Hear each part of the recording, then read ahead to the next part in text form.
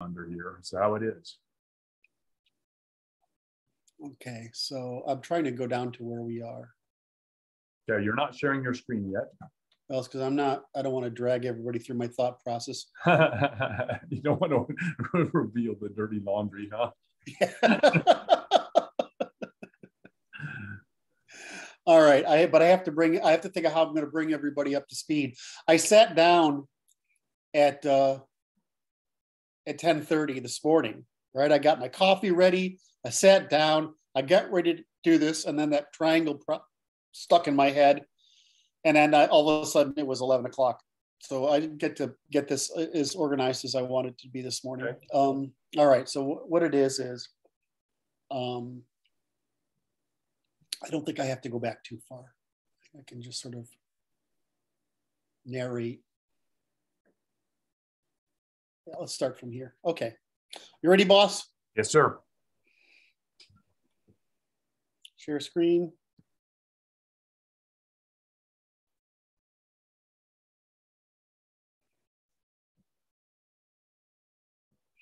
See, it doesn't tell us.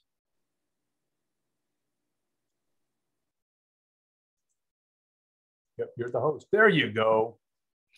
What does that say right there? What makes make the law legitimate and its content and construction. In its content and construction. I can't read very well this morning, apparently. It's a weak coffee, perhaps. It's all those scotch and hookers from last night. You go ahead and confess the rest of us. You know, I talk that smack all the time. It never happens. All right. So I just want to reiterate what we're doing. We're working our way from ethics. There's a whole lot of subject to cover. We said we're not going to work our way from physics up to ethics. That'll take us 3 months. So I'll start with what people care about, which is ethics, which is cooperation, and I'll work up into law, and we'll go through the law because that's the part that is most applicable to ordinary people. And so you and I have covered an awful lot of this. So I thought we could go back to moral legitimacy, to legality versus legitimacy. We could go back to the evolution of the ambiguity of the term law. What is law? We go back to the problem of neural economy and all the functions of what goes on inside of polity, how we have to preserve cooperation. What are the definitions of rights? We can go back through all this stuff. We've covered all this stuff in previous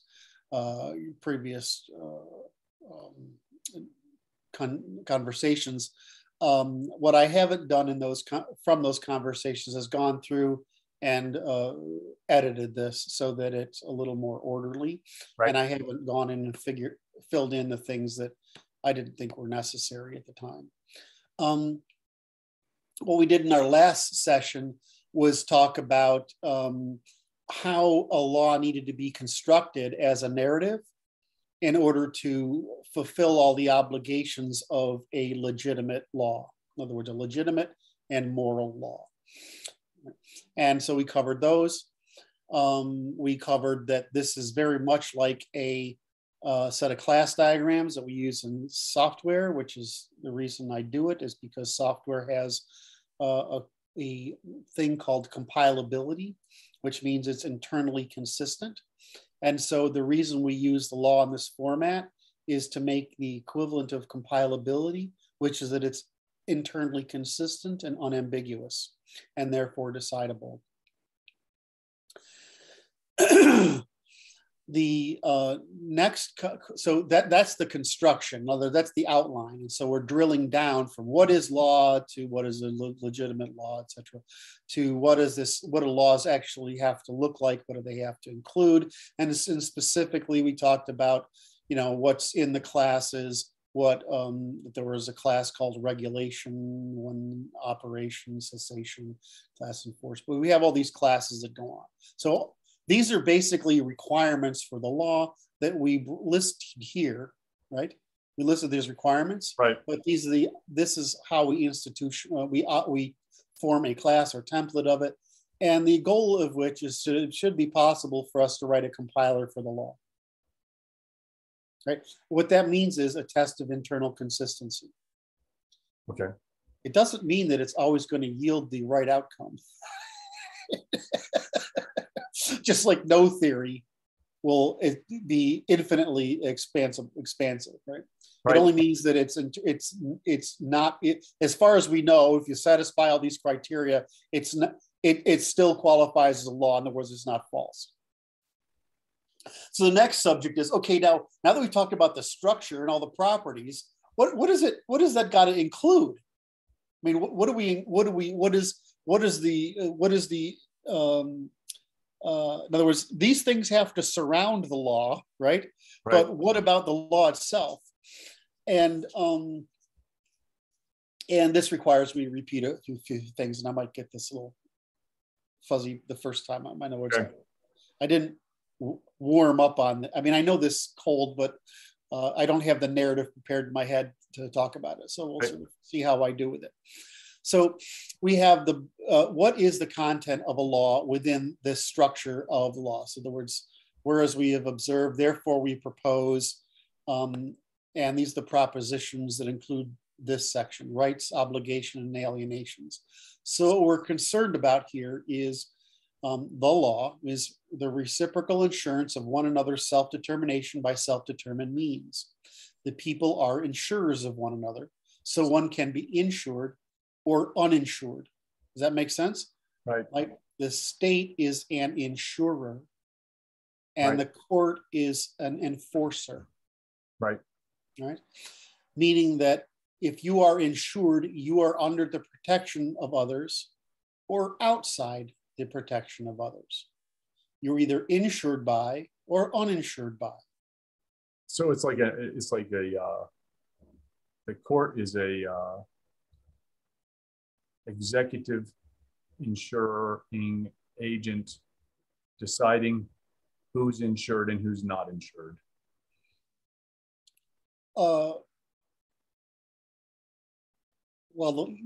The law assumes that if you're together, you're insured.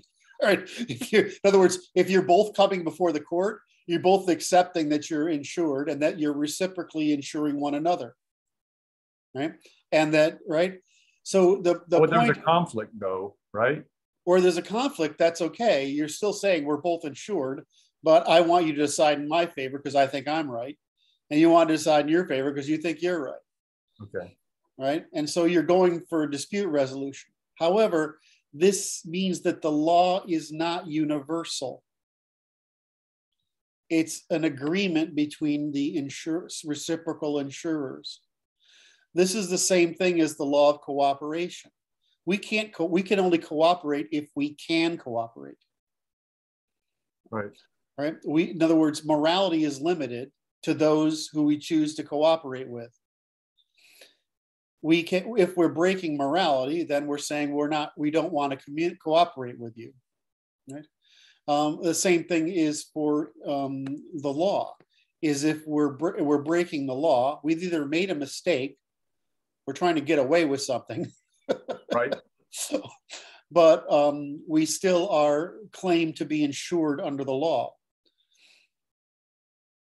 Most of the time, the answer is both parties are at fault, almost always. Okay. So it's so the question is, but the point here I'm trying to make is that there are people who are under defense of the law, right? And there are people who are outside of the law. So if you choose to be an outlaw, in other words, you reject reciprocal insurance, right? Okay. You are no longer under defense of the law, which means it's open season on you. Right. So communities used to use ostracization from poverty. No, they're impoverished. So because in much of history, ostracization from your group was equivalent to certain death.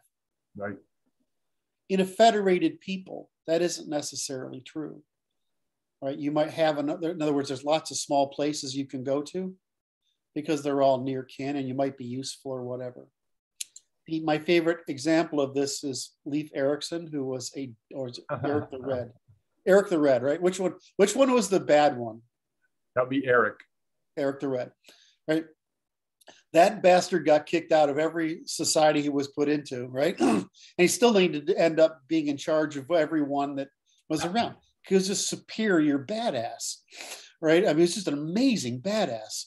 But he'd cut your head off for, and he did, he'd kill you. Wow. So he would be ostracized, but that didn't mean it made anything. He just went to another colony and started up where being an asshole was less damaging to the local group, and he took people with him. And it turns out that when you're forging new territories, having an asshole in charge turns out to be a pretty effective means of getting shit done. So being an outlaw is in the, and I'm going to use the English common law because it's the one that's most preserves the ancestral Germanic and European law, is that if you're an outlaw, that means that you're not insured anymore. Right. That means you and your shit are free for the taking. So that's where the word outlaw comes out, is outside of the law. Now, and the most important part about this is that it's a non-universalist understanding of the law, which is what I would like to get across to our Christian brothers. Is Christianity needs to be a non-universalist religion. It only applies to those people you want to cooperate with and who are willing to cooperate with you.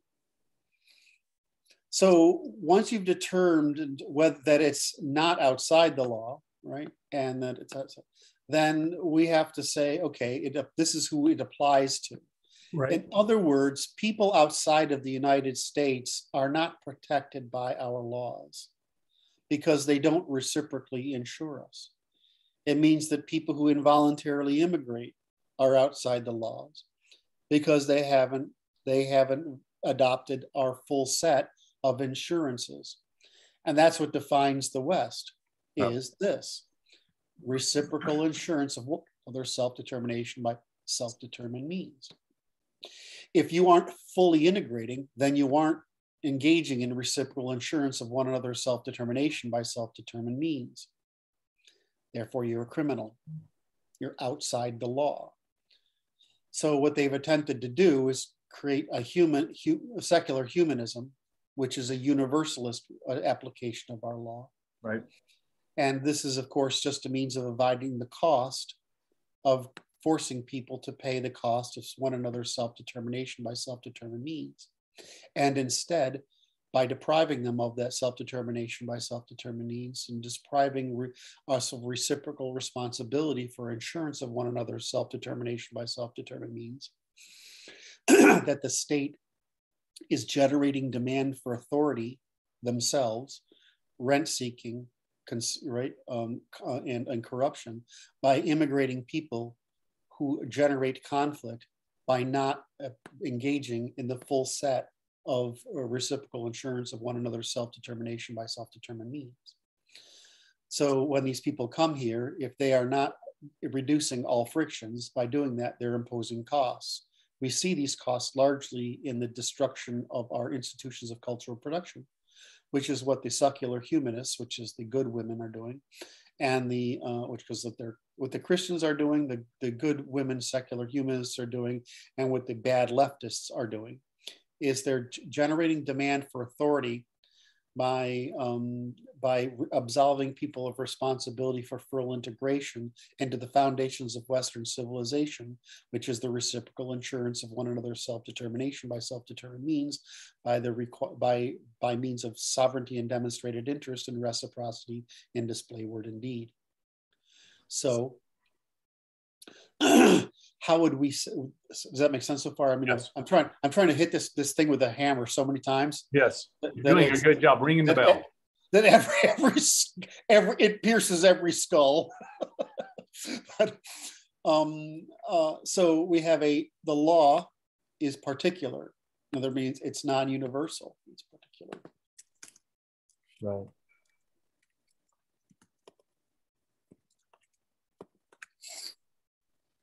All right. And particular.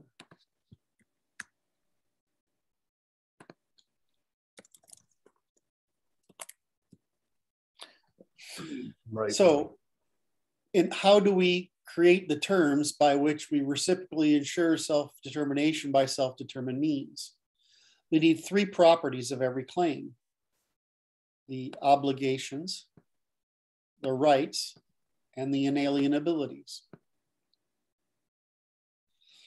And unfortunately, this has been the problem. Right. Because the inalienability, right, and the obligation are the way that the left, the secular humanist females, and the Christians, feminist universalism, are all attempting to avoid the payment of obligations and the inalienability of those obligations from ensuring reciprocal insurance. Now, this is partly necessary since women can't fight. And as we've seen, trying to bring women into military institutions or any organization reduces the competitive value capacity of that institution. What did I get that reaction out of? See, I didn't. I was looking at the text when I was saying that, and out of the corner of my eye, I saw that face. Now, what does that face mean? I was reflecting on my father's experience as an Air Force pilot, and wondering what he would think about the fact that the Defense Department is making flight suits for pregnant women. Yeah. We've just ended the period where the military can be used as a jobs program for, right? We've just ended that. That's gone. So it's like a social welfare. It's exactly what it is. It's a welfare system. Oh my.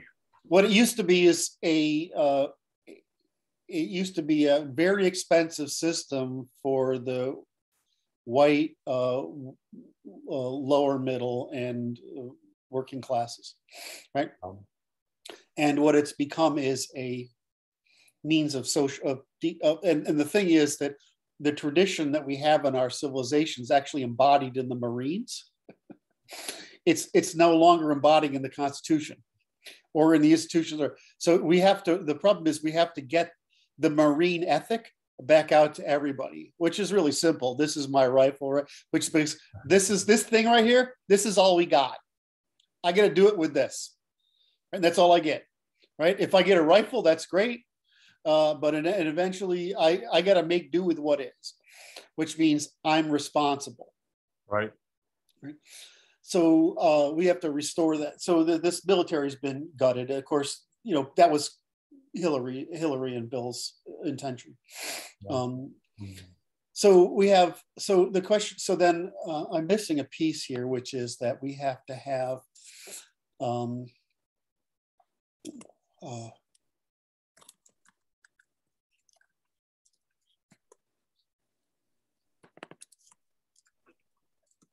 okay. Right. So we have to right. What? We're working on what the law. I gotta contextualize this so that I make sure that I'm grasping what's happening with this organization here. We talked about the form that the law is to take, and now we're talking about the contents to fill that form. Is yes, that correct? Okay. We started with this.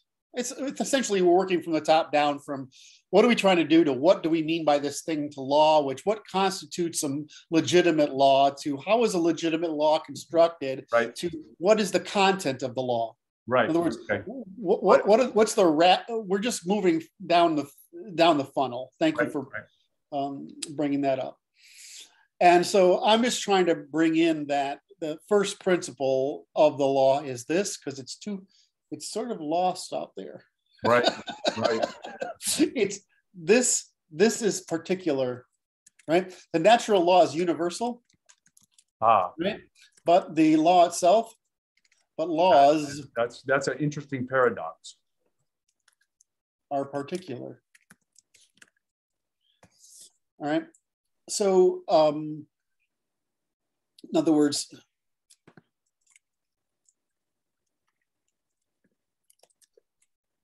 right. Right. So we can say, I can say, well, these are universal components of natural law. But what determines that this is applied is that who's insuring whom. Right. Right. Right. It's like it doesn't matter that that's how it works. If but specifically, what are you referring to? Right? Yeah. Yeah. I mean, and who's insuring whom?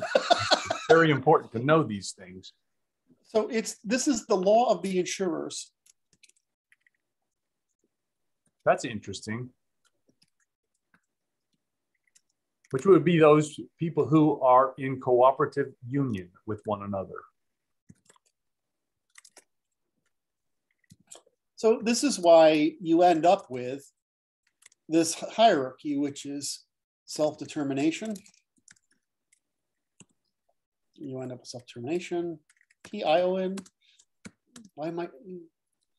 What's that disease called where you lose control of your fingers? Where people have uncontrolled finger movement? Apraxia? I can't remember. Okay. But anyway, that's my nightmare, because is that it happened to somebody I know too. Oh my. And so they had to work really hard at restoring their ability to type. Oh my. Because you can make your neural connections bleed, right? They can bleed. And if they bleed, you don't know what's going to happen. So self-determination, right? Then you go to individual to group sovereignty, to national sovereignty, to federation. So the problem is that national sovereignty requires federation. What happened? And group sovereignty, individual sovereignty requires natural law, which requires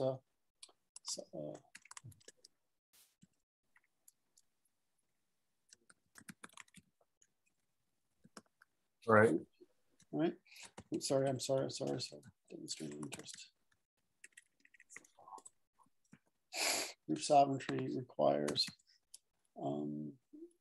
sovereignty, reciprocity, insured, because this is self-insurance. Right. This is group insured. And this is federal alliance concern. Right. So, what is NATO? So NATO, what is Europe? What is America? What is Europe? Yeah. What is NATO? These are all federations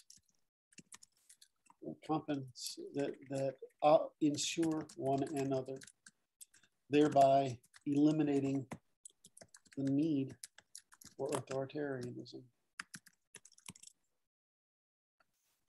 at the risk of defection.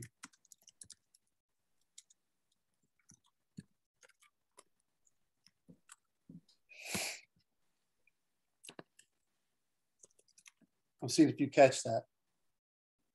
Okay. So you have the individual.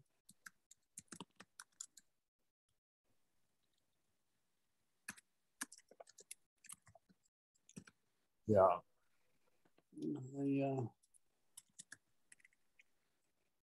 So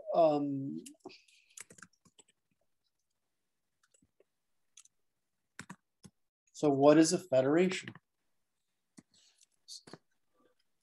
So what is it? It's law, rule of law, democracy of the insurers. This is important. Of the insurers. Yes.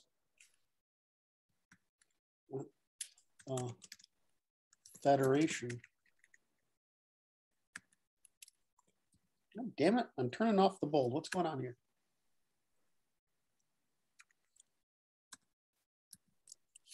Oh. No, that's wrong F.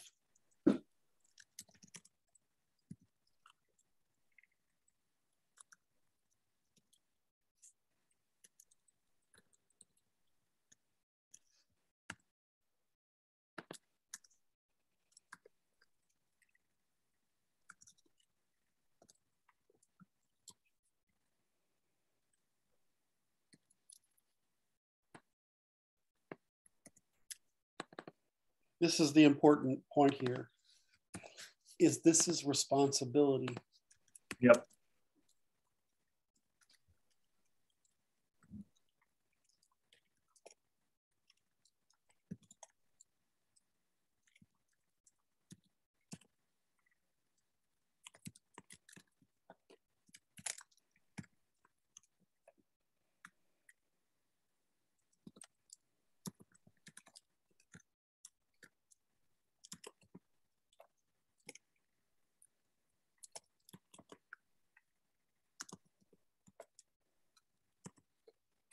There's no faster way of adapting in the way we do it.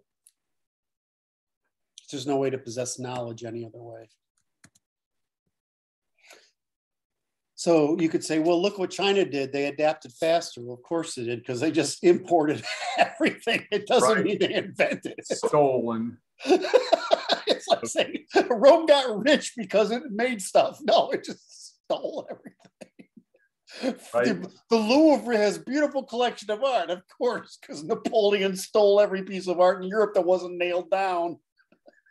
Nazis were doing he even stole obelisks from Egypt. I mean, Jesus Christ, he stole like, everything that was nailed down. Going to a, yeah, right. That's important to recognize. So this is important because once you realize that this is a consistent model, but the problem is this word here, this word responsibility. Oh. This is the bad word. That's the problematic word. Oh, for right. You know, it's that response. It's the whole responsibility.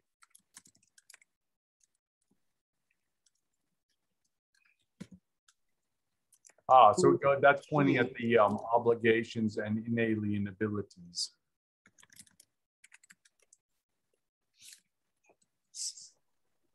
So, who ensures the rights of children?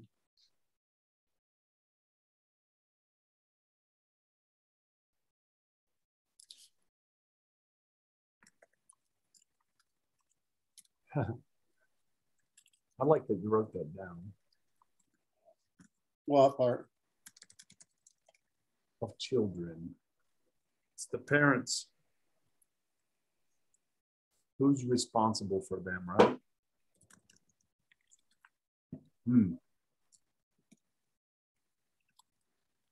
Yeah.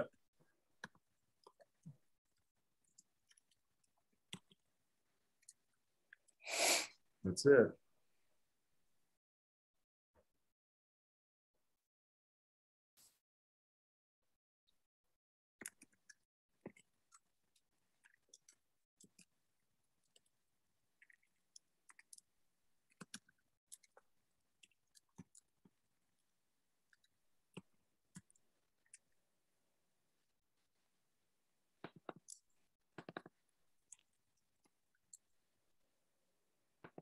You know,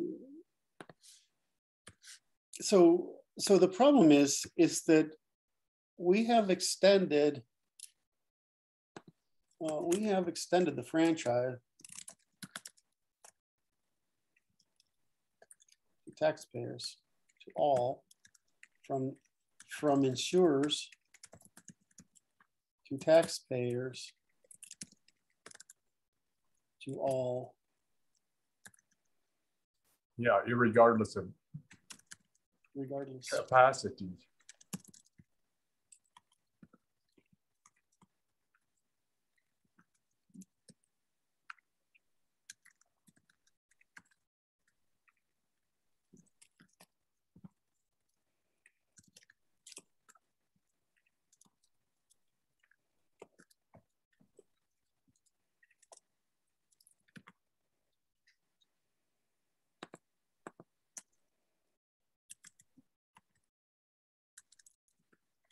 Yeah.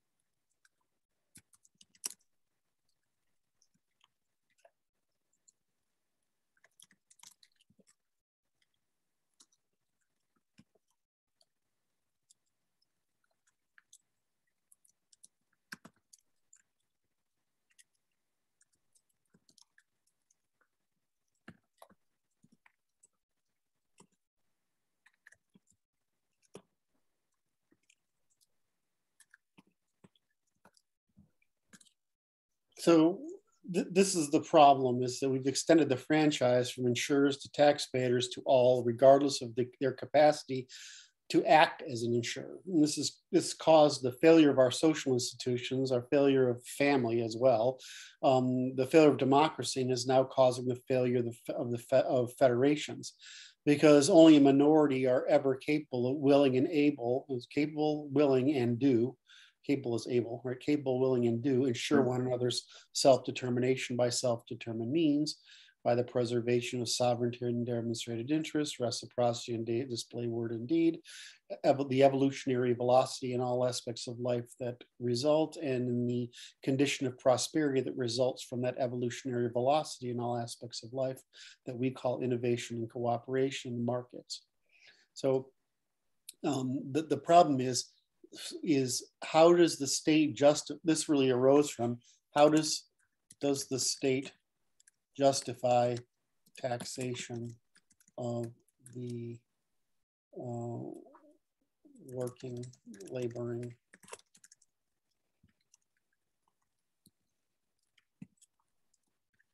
this is really where it comes from. And as a consequence, how can the non-productive, not the uninsured, not those who do not insure, how do not insure others, self-determination. Yeah. To rally, to organize politically against those who do ensure self-determination, sovereignty, right, reciprocity. I really can't spell today. I noticed. That's all right. I'm sending the letters to my fingers and they're not all coming out. All right. Sovereignty, reciprocity, business, markets, innovation, adaptation, and prosperity.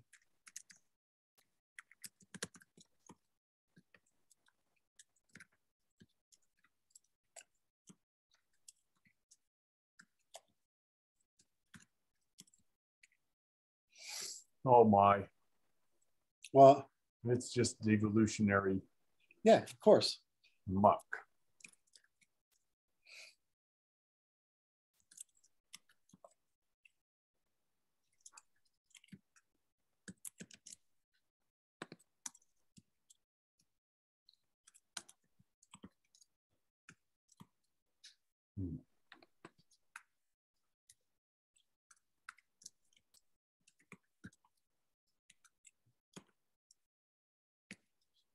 I mean, this is what I say. Women are bad. Oh my. I mean, seriously. It's fucking awful. Right? I wouldn't have believed this myself. I never would have. It completely goes against. I know this is everything. This is a key element of the liberal post-war settlement. that you are gyring against. There is just no way that this can be spun in any other way, that this is contrary to the post-war liberal settlement. And it is that which is bankrupt. And we are seeking to account for the discrepancies now in our current age of crisis. I mean, it's frustrating, right? Because what everybody's going to think by stating the truth is that I want to remove women from politics at all, right? Which I'm like, well, you have protection of rule of law, all right? So there's a difference between protection of rule of law especially if you have right of appeal, right? In other words, you can't go as a poor person and say the state's failing me, right? Right. That's not what's happening here. That's not what's happening. And right. we're in the past. You could go to the manor, the Lord of the Manor, okay, and you could do that. This isn't working for me. Right? You could go to the church and say, this isn't working for me, right? And you would have a right of appeal to your those with more agency than you, right, across the hierarchy. But our people have no method, and they're told that democracy helps. No, it doesn't. It works the opposite. It's continuously making it worse. That's what the evidence is. The only reason things have gotten better is because of the leftover hangover advances we made in the 19th century, up to the First World War, and the largesse of the petroleum surplus that we've that's it. Into. Yes. It's just if you want to reduce it to that, the reason you live better is the length of time it takes for the innovation of petroleum energy to work its way through all the available opportunities to make use of it. That's all there is. There's nothing else causing it. It's the increase in the availability of energy. So I mean, it's not like democracy is a good thing. You might say that rule of law is a good thing. It is. Right. So that's interesting because it's like now I will point to the leftists and they keep on making idealistic claims about democracy, and it is there. Well, see, it's like we started this morning's chat with why do our women do all this crazy shit, talk about nothing, get together, and then they tell us we got to come in order to have everybody there, despite the fact that they really don't want us there and they don't like anything we think, do, or say about what happens when we're there, except that we approve of the food they put in front of us and tell them they're wonderful for doing that, right? But basically, they don't want us there, right? They want to get a bunch of women together. The truth is, they know that if they get a bunch of women together, the women will get out of hand. So the reason they want the men to be there is because men will prevent the women from getting out of hand. I mean, that's the real reason. Wait, and help with the dishes. They wouldn't let us do the dishes. The women all said, at least my mom's kitchen was really small because it's the way the house was designed. Right. Artificially small. You'd have all these women pile into the freaking kitchen and do the. It was always fucking nonsense. I mean, it couldn't, but they loved it. They loved the nonsense. Then our house was kitchen here, dining room here, living room here, and family room back there, and there's a little walkway with a washroom over there, and it was like all open, right? It's because it's big archway, so it was all open, and they're like, of course, the men were trying to get into the family room. We call it family room, which is like the den or the back room, which is a wing off the back of the house, and we can sit there and the men can talk about man things and basically means get away from the women, right? And so for some sensible conversation. I was on this for a reason. Oh, and so the problem is you have a bunch of people, the talking classes, yes, who find all this value in working together, even if they're not creating value. Yes. This is the problem, is that there's no so my question is, well, if I put the laws in place so you can't commit these crimes, won't women adapt just like men have adapted? Yes. Well, that's how I look at it, right? They'll adapt. Everybody will adapt. I don't. Tools is the instruments of the state as instruments of oppression of bad behavior. And that's women's bad behavior turns out to be fucking horrible when let loose, because it's incredibly destructive. But it's it's subtle. It's like cracking your foundations everywhere, right? That's what they do. They think they're helping people by facilitating irresponsibility, right? They think that's what they are, and they think they're caretaking. What they're not doing, and the reason they do that is because it's cheap, easy signals, whereas actually doing something to care for people, working in a nursing home, working in a hospital, working in emergency services, providing counseling, assisting with the poor, those things are costly. Virtue signaling in politics is free. Right. I support this candidate with democracy. It's fucking bullshit. It's like it's my criticism of Christianity too. It's like, I know what a real Christian looks like. You tell me that Christian right there, that's a Christian. Why? Out doing shit. Fucking arguing me about truth, that's not a Christian. That's fucking psychopath. Right? I mean, that just isn't. That's the same thing I have with the fucking Nazis. Dude, you can't make a religion of hating people, right? If you make a religion of National Socialism, well, of course the word is tainted, but I mean, if you look about it in the French way, or it was just democratic socialism, which means that the difference for the European National Socialists was that they didn't want that communism to spread there and destroy their cultures. So I mean, you guys all, everybody gets there's like some small segment of each little, the people who still believe in the Republican Party. I mean, what kind of idiot do you have to be? The people who are still neoconservatives, what kind of idiot do you have to be? I mean, I just look at these people is that they love to find other people who talk with them to help create the illusion that they're achieving something. I think that there's a confluence of interests whereby they're being promoted by in corporate agencies. You're just saying that the way things are financed or paid for is the way that people are when you find the noisy ones that make the right noises that promote my corporate interest, those ones that keep the people in line, the talking heads that are successful are the ones that people pay attention to. So they're selling the attention of the people to the corporations.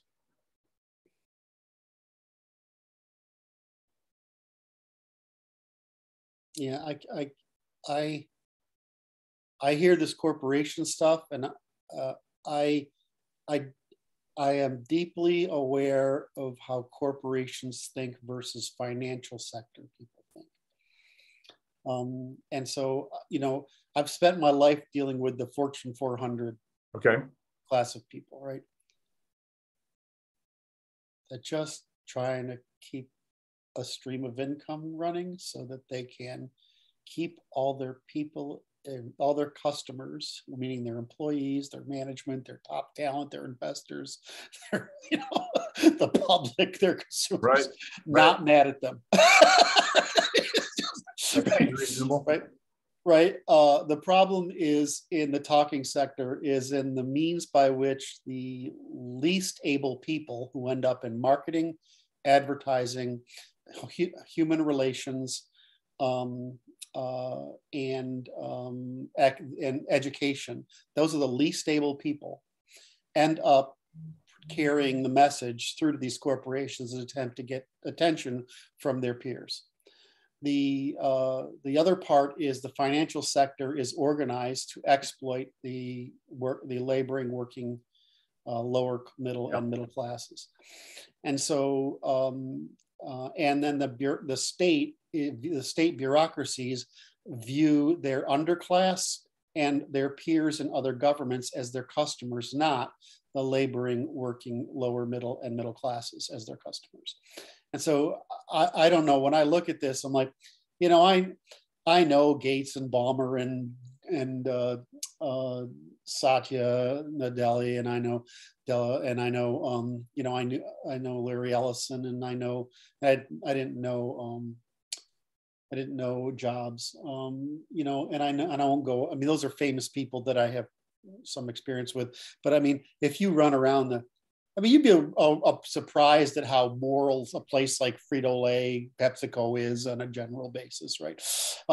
So, I mean, there are plenty of, I don't know what corporation means. I know that there is a caste in the business system that is woke, and they are largely female or female cognitive bias from the lower end of the graduating class, feeling powerful because they have a weapon by which to promote their self-interest via the corporations that employ them. And the corporations are as much held hostage as you and I are. Okay. So the problem I see is the academy, I see it as the rent-seeking population, the marketing, advertising, academy, public intellectual, financial and bureaucratic system and political systems. I see the talking classes as the enemy of the people because they found this wonderful weapon that they've now got mass communication, thousands of channels of it, and social media by which to spread this religion of hate, which they consider a new morality, or just race Marxism. So I mean, I view them. I don't get into the corporate thing. I mean, no, I understand what you're saying, and I agree. You're teasing it out better, which is more higher granularity or finer granularity of analysis. I mean, if you go into a corporation, it's the HR, it's the chick class, the HR class, the marketing class, it's HR, right? Man, I swear. The middle management, female class. I deal with these HR people. It's like this. I had to chat with a lady, and she's like, she's on the telemedicine service, and she wants to go back to work. And she tells me she saw me here maybe 2 weeks ago or something like that, and she tells me HR didn't like your note. And I'm like, really? How come they didn't tell me? And so I had to write her a new note because HR didn't like her old note. And I'm like, okay, what do we need to say to that nice HR people to make that work? Because I mean, it's like go back to work. That's the communist model, right? The communist model is it must adhere to doctrine. Smile. I mean, they're just Bolsheviks. They're just Marxists. This is no different. I mean, then frankly, what's a Marxist and a communist? It's a woman. I mean, just so this goes to a German secret police lecture. Okay, so German secret police is lecturing my friend the Marine, and it's military intelligence kind of class, and it's like this. Here's what happens when you bust in on the revolutionaries. Okay, they're in their room plotting and planning with guns all around, and it's like the secret police is going to bust in. It's like, shoot the women first. And he's not joking. He's not joking. He goes, here's what's going to happen. You're going to bust in, and the men are going to think about, how do we resolve this that I live? And the women are going to start shooting right now. Because they already know how this ends. I'm like, wow. It says shoot the women first. They're like, okay, just a data point. There you have it. So anyway, I wanted to wrap this up because what we're talking about in the first topic here that I'm trying to get across is the law of the insurers of self-determination by self-determined means. Right. Or sorry? It's a precursor to what it follows. Necessary precursor. Correct. Well, this is a natural law, right? Because it's the optimum means of guaranteed evolutionary velocity. The cooperation producing evolutionary velocity. It's the optimum method. There's no better method than what we've done here. It's just not possible to produce another one. And I think that's one of the things we probably don't state often enough is that everything else is a question of variation from the optimum. So what people expect us to do is produce the optimum truth. Well, that's not what we're doing. We're producing the optimum, and then we're saying you pay the cost of variation from the optimum. Right. It doesn't mean nobody's going to vary from the optimum. Right. right? And some people may need to vary from the optimum for some period of time, but they can't promise that they won't pay the cost of variation from the optimum. They can only say, at this period in time, we're going to vary from the optimum because the returns of doing so, at this point, let us get to the point where we can then adapt to the optimum. Right. Right. This is, so it's a variation from the optimum. So it's the insurers. Now, the problem is that these people aren't insurers. They're insured. And right. So some people are insured. So there is a difference between those who are insurers and insured, and those who are only insured, right, and those who are outside the law and right, uninsured.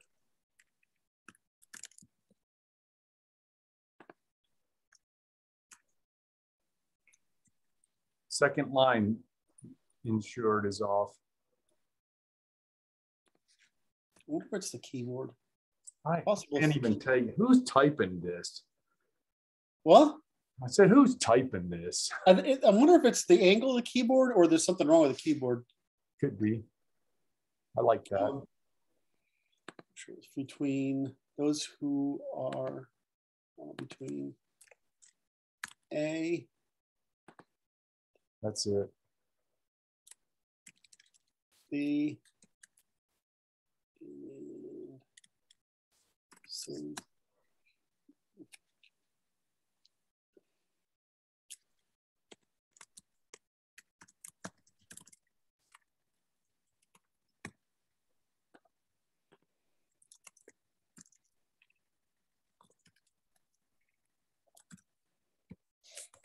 Yes.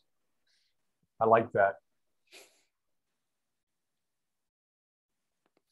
There seems like there's a before, during, and after in there somehow. You're a smart man. Thank you.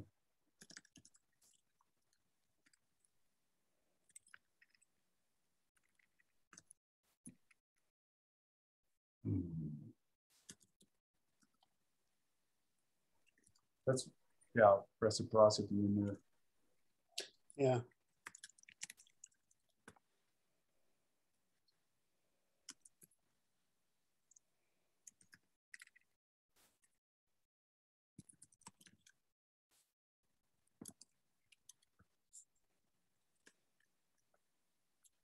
Yes.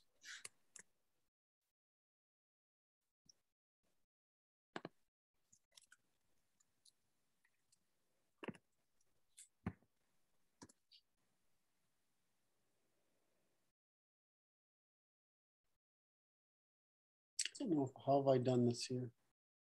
Did this okay?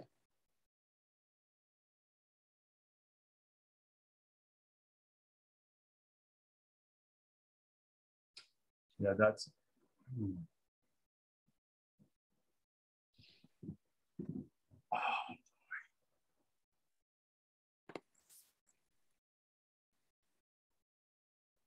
What are we talking about here? We're talking about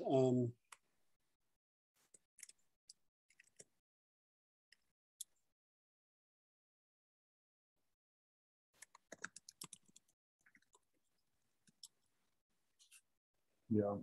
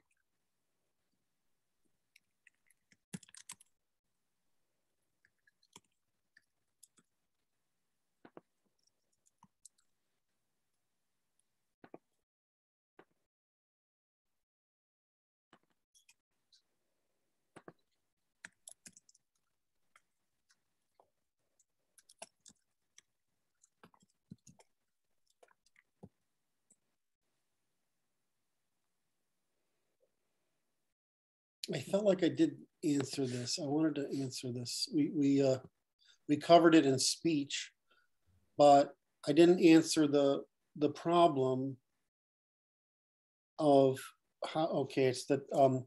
However, the general consensus intuition would be to remove from political participation. Ah, this is good. This is good Rather, clarification. rather than expand the law to suppress the female method of irresponsibility, evasion, and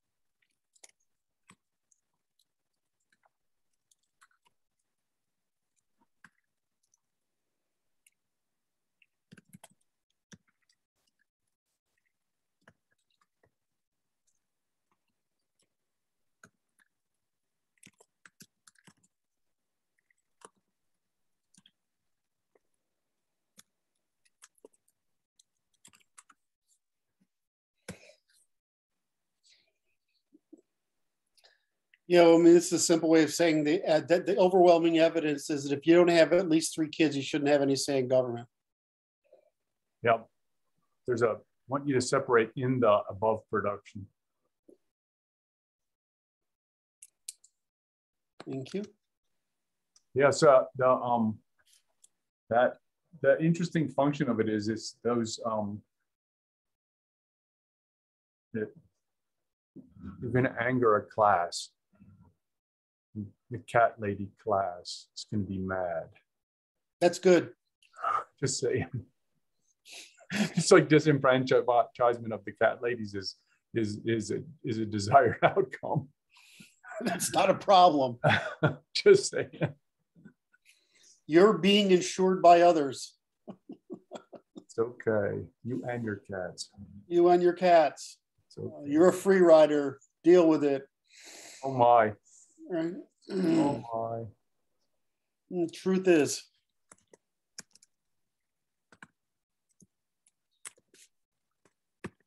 Okay. So it's not our job.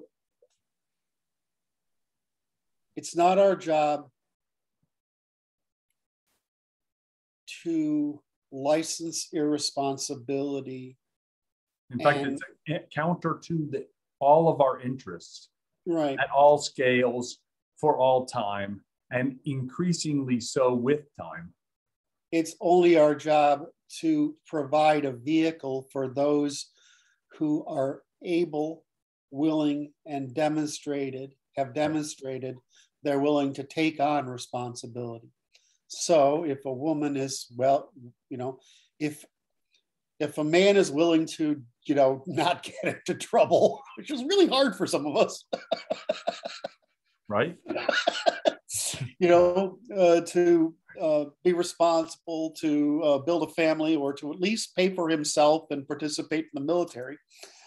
You know, you've paid your dues. If a woman has said, you know, I'm going to crank out a couple of kids here, then you've paid your dues. But there's no difference between those responsibilities and the taxes necessary that we produce. We have to do these things. So how does a man ensure the polity? By force. How does a woman ensure the polity? By reproduction. That's the women force that is legitimate force. Right. So how does... And then necessary, right? That's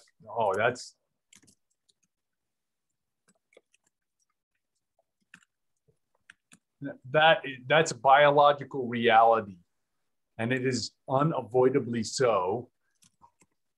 And that's nature's law.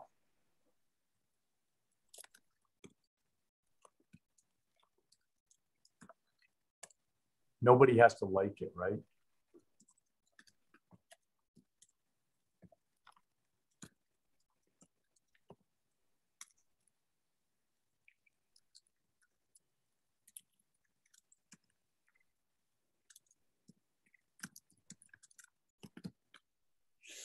So I think that paragraph right there is just a wicked punch, and it's just right at below the belt level, man. It's just right wicked, and it is unavoidable, and nobody has to like it. It's a fact of... I don't fucking like it. I want to be equal with the women. I just want them to be not crazy in politics. You're setting the bar way too high, buddy. Well, I mean, but you know, I love women. I mean, I'm going to be on this till the day I fucking die. I absolutely love women, and if I could have a dozen of them, I would. I know, right? I know.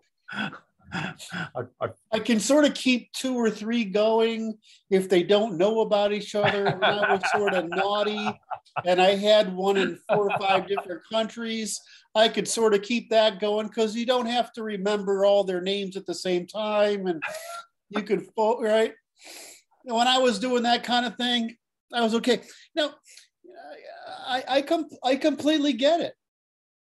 Everybody says to me, you know, I get this shit all the time. Like, you're not capable of getting those. I'm like, dude, I am. You just have a really weird concept of women in your head or something. I don't know, but women are the same. They're really easy. I get a friend who's a friend. I don't consider him a friend. He's a bottom feeder. That guy will go through. He will always get women, right? But he's a bottom feeder. Right? You know, if you're a guy and you think that your status is far higher than it is and you're going to get equality, I get fellow nerd chicks, right? There's fucking millions of them and nobody pays attention to them. And they're plenty good looking and whatever. If you're right, you know, nerd chicks are awesome. Art chicks are awesome. You want to go after a different kind of chick? Fine, you know, but right. I did fine. Jesus, if you have money and a charisma, right? I mean, you take care of yourself, right? Have a little money and have a little charisma and fucking listen, right? I mean, just listen and empathize with it. Women are fucking simple, right? Right. And fungible. Yeah, well, they're fun. Yeah, I mean, that's the thing is that men are a lot more different and women are mostly the same. And they hate that shit, but it's just the truth. Oh my, it's okay. I get in this trouble for this. I might get in trouble for just letting you say all that and not objecting strongly. Right. I just said I love women. I know. So, but the primary problem is, of course, is that we've said this before, is that the primary problem, error of the 20th century was the inclusion of women into economy and polity without equal suppression of the female method of antisocial behavior.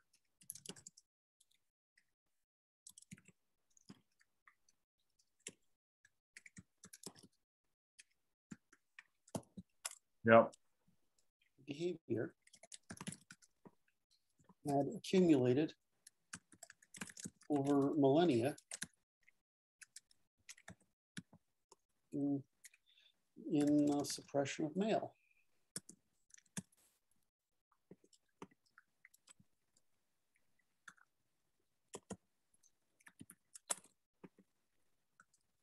Yes.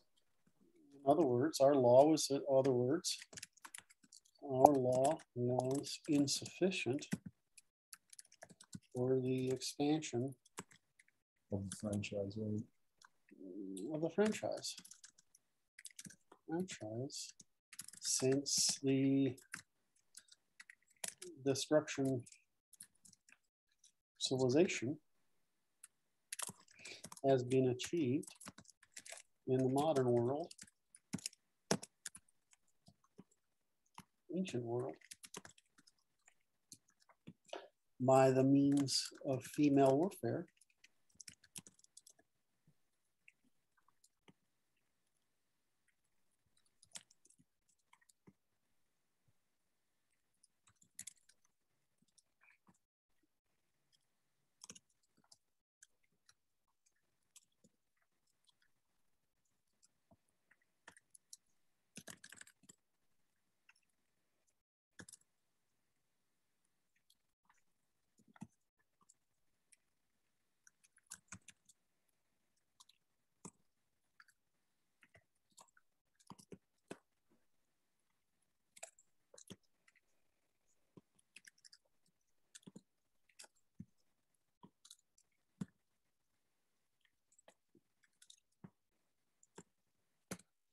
I mean, it's not, what we're saying is really, I mean, in the reductive, it's the first principles. It's really simple, right? The primary error of the 20th century was the inclusion of women, inclusion. How did I get that one?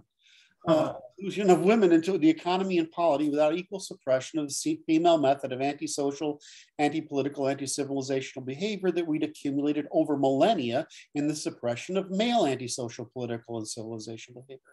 In other words, our law was insufficient for the introduction of the expansion of the franchise to women, since the destruction of our civilization has been achieved in the modern world as in the ancient world by the means of female antisocial behavior and anti-political warfare, by destruction of the institutions of cultural production of competition that we call responsibility for market computation of innovation, adaptation, application, evolution, and at the cost of the emotional stress, continuous adaptation. You know, I mean, it's just not, it's a really simple first principle that's got us here, and it's as such. The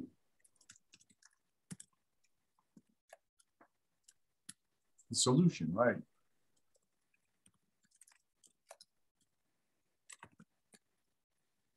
Right. That's what we did. So it's not like, we're not like saying you're evil, whatever. I mean, it's a natural thing in the triangle for the females, like the triangles to be over here, the females to be driving toward what's best for, right, the easiest for them to bear children. They don't know why they think the way they do. They just think like women because they're evolved to. Right? We get the males from the trade side to the force side, and we're all in this triangle somewhere, right? With our different biases, trying to find other people to cooperate with to bring about what we think our needs and wants are. Right. And so the whole trick in this triangle is not necessarily to say do this, which is what theologies and philosophies do. It's to say you may not do these things, therefore limiting you to the maximum field of available choices of innovation, adaptation, application, and evolution. In other words, the greatest sense of prosperity for all. But there's a problem with the female minds and scale, is that they think in pictures and they think in experiences, and they're very it's very hard for them to think if they can do it at all, because it doesn't appear to be they can do it at all in systems. And so no, I mean, we can't find a single woman who can do it. We can't find one. I mean, if you'd think after, what is it, 70 years, we've been trying to find the one woman to hold up and say she's the equivalent of an Einstein or a Maxwell or a Hilbert. There aren't any. There aren't even close. And so, and this is, of course, Larry Summers at Harvard got terminated for making this rather empirically obvious statement. but there's nobody even close. Well, I mean, it's not that means you're inferior or bad. It just means we have a division of labor, right? You know, it's like, why did Babbage discover computation, but his Rife is the one who actually wrote it down?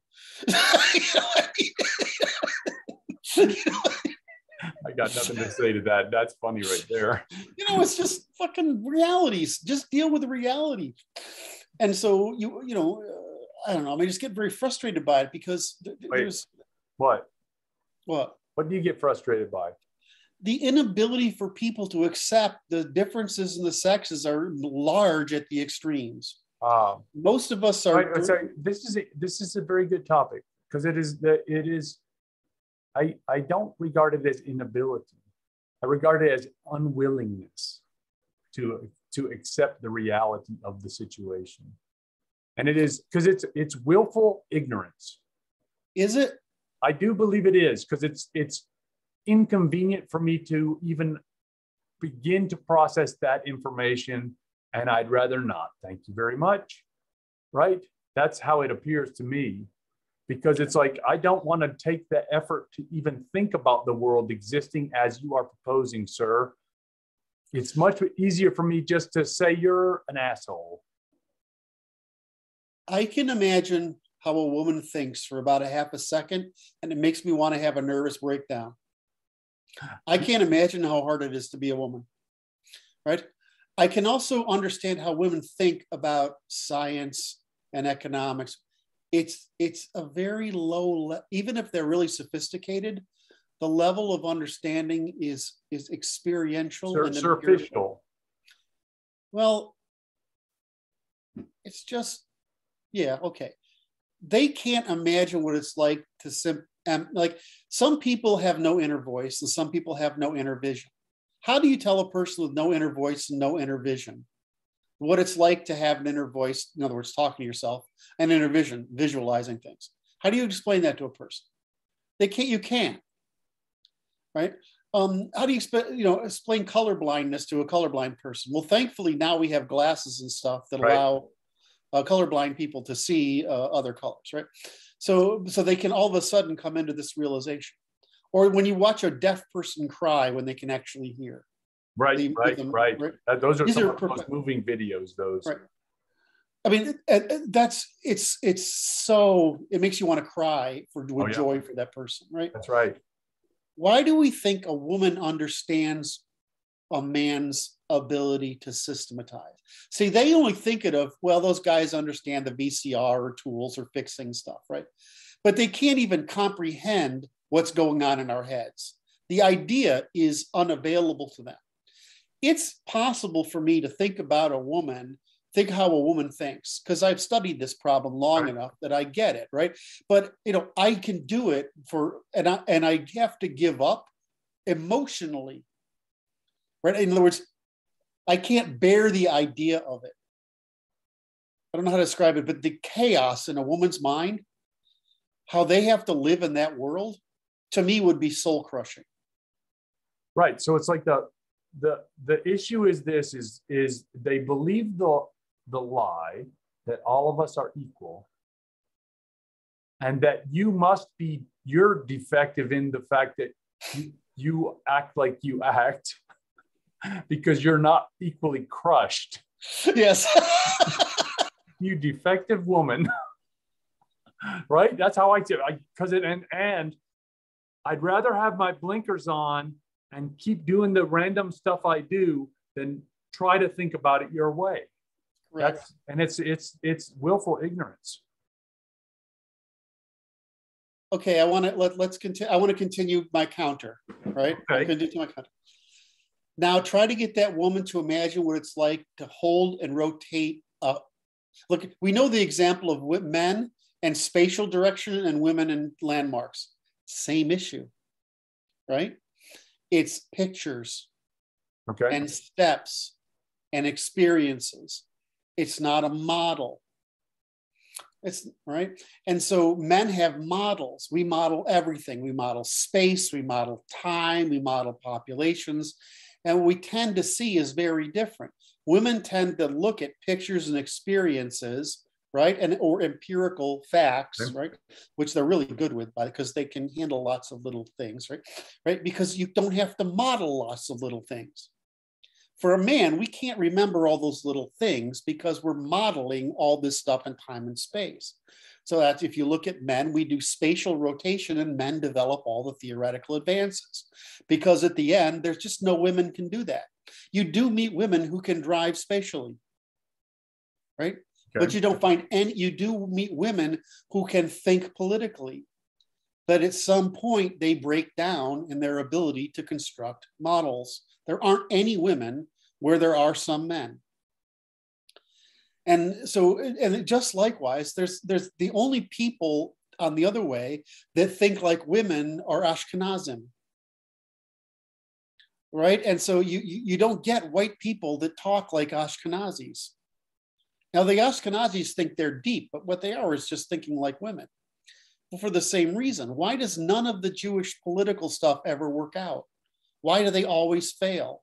For the same reason anything female has, any female organization fails at scale.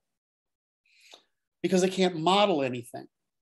So you think of these things, you think, well, I'm just making these generalizations. Well, of course I'm making these generalizations. The point is that all the generalizations point to one underlying difference between empathizing, pictures, empathizing and now, and systems systematizing with over time then, right? I mean, it's just, that's how we evolved. And there's a reason our brains and female and male brains are wired differently, is because there's the same amount of computing power applied, because we can only produce so much, to different dimensions, the now dimension and the then dimension. So men are faster, stronger, and systematized over time, and women are more durable but weaker in and more experiential in time. And it's just, you do that by just vaguely varying the difference in how the brain is organized during development. It's not, it's just, the brain is just cabling math. It's just a lot of cables. All right, so we're talking, so I broke this down. It's like there's hardware, there's firmware, which is intuitions, and then there's software, which is programming after that. That's how I saw Well, the thing is, I want to get to the answer you brought up, which is, because I don't actually know the answer. My belief is they can't understand, right? Because it's like, you know, it's like, so it's like, or is it willful ignorance, or can't they understand? Okay, so, or is it both? Wait, what's interesting is like this. It's like I would argue that it is, if they can't understand, they are incapable of being willfully ignorant. They're simply ignorant, which is to say, and they can't imagine what they're ignorant of. Okay, which is, when you ask them to understand, that is rude. Well, it makes them feel vulnerable. And for men, we're like, well, I'm vulnerable. That just means my position in the pack is right here, but it doesn't matter. But to them, every invulnerability is a thing to get excited over, because that's not how they just think of every invulnerability as just being very loud. Every vulnerability is being yeah. That's why you hear them say, I want to feel, you know, I want to feel. They actually like feeling vulnerable, so they can test all those feelings. It's like tasting chocolates, you know. I mean, right. But if you find a woman and she says, I want to feel vulnerable, what she means is, I want to feel safe. I want to feel vulnerable, but not be threatened. Not responsible.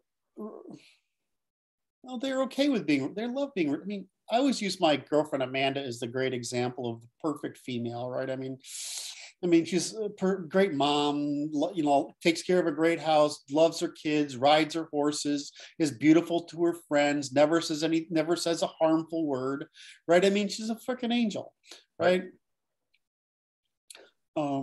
She's soft and she smells good and she's pretty to look at and she brings joy and happiness to the world around her, right? That's nice. No, fucking, if you could crank her out like the millions every guy would sign up. I mean, it's That's right. You were doing the world a service. Yeah, I mean, completely. What she wants is she says, "I want to be able to just feel."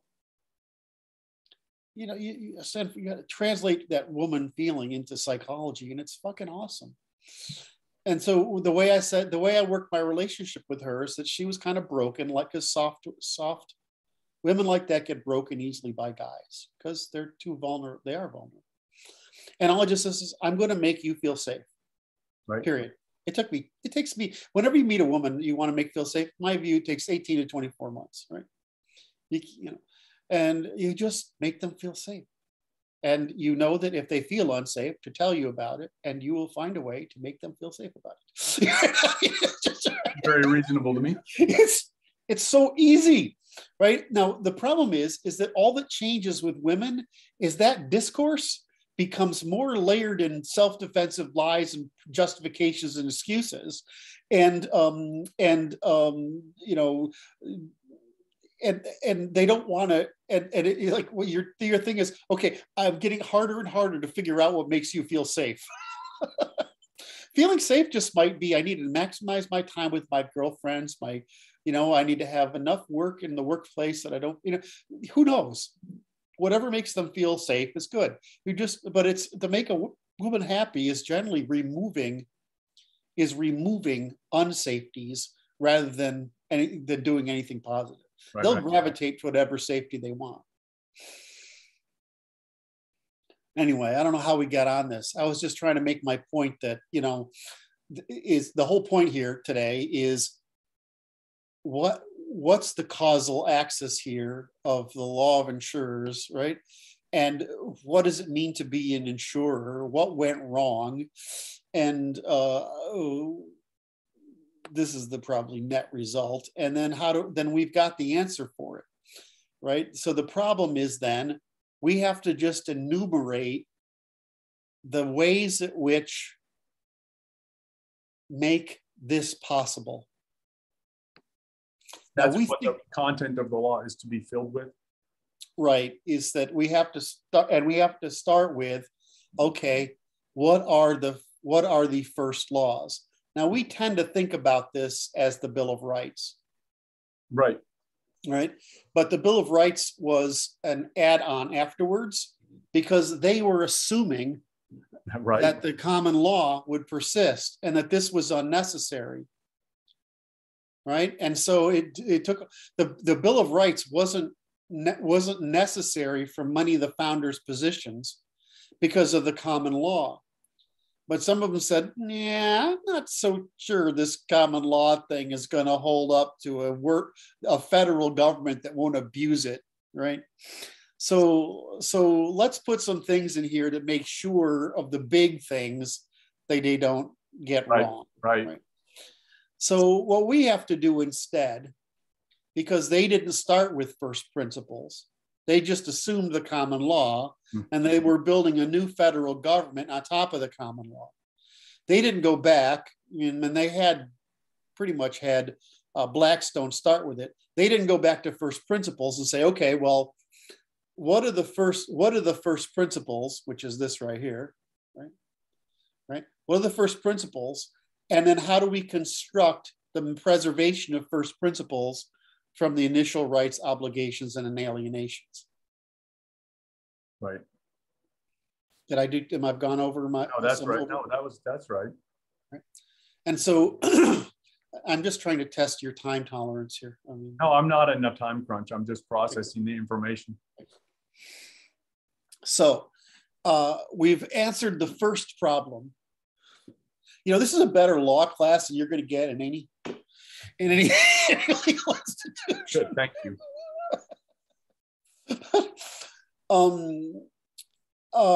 And so now we know what that first principle is, right? We know what the frame of it is. We've recited what the first principle is. We've identified the problem. We're going to have to go through and say, it's so rare that we have kids here, is to say,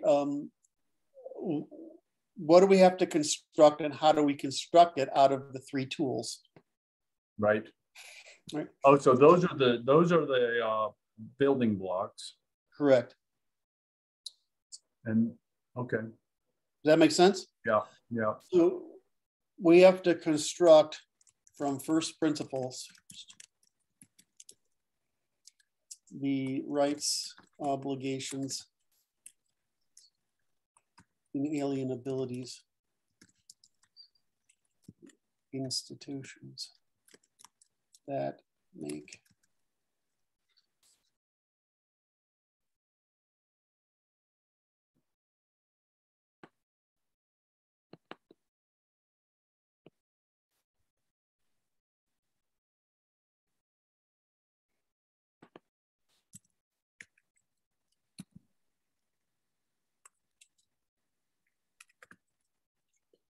Hmm.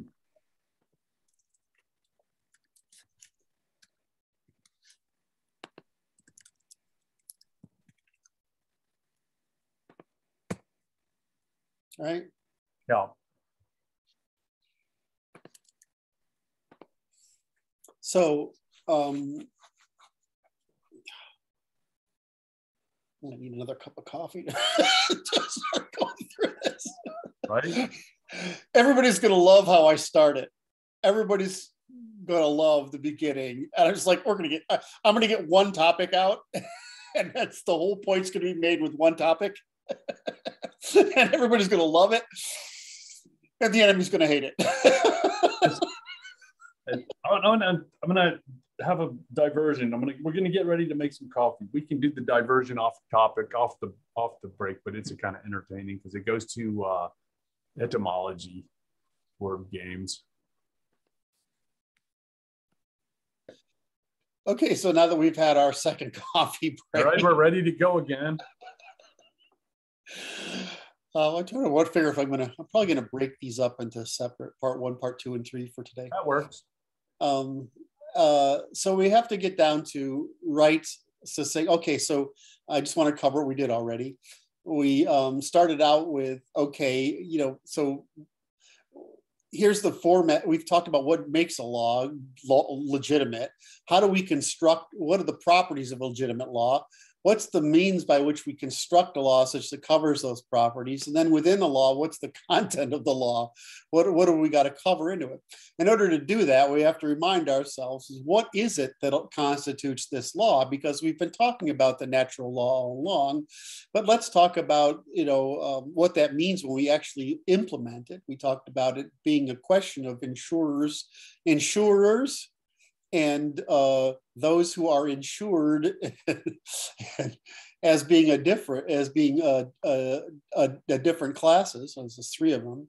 We talked about what happened in the 20th century that made our law vulnerable.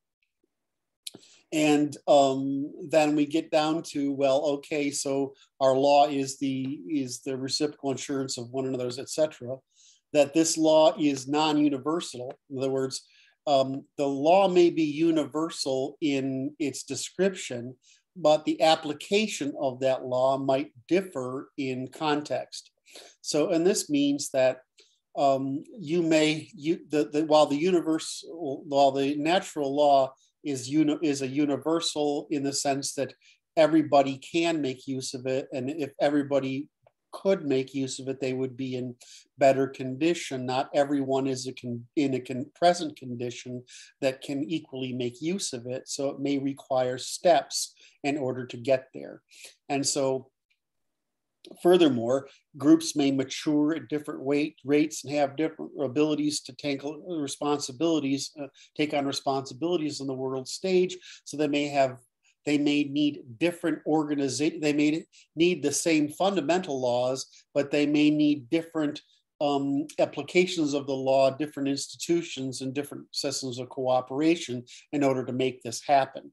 So what we're, of course, doing is working from the bottom up, from first principles, trying to make sure that we're disambiguating those different requirements across it, so that yes, this is the one most optimum law. Europeans are most able to do this law. It doesn't appear that too many other people are either willing or able to do this kind of law. And that this might be to do with the fact that we've just been at it for a long time. It might be that our culture's more disposable to it. Or it might be that we've genetically evolved like others to mirror our group's evolutionary strategy. So what is it that we have to construct here? We have to construct from first principles the rights, obligations, and alienabilities. And once we have that, the institutions that make possible and unavoidable and inalienable the production of insurers of self-determination by self-determined means and all that follows after that. So what is necessary for us to insure one another, and what is it that we are insuring?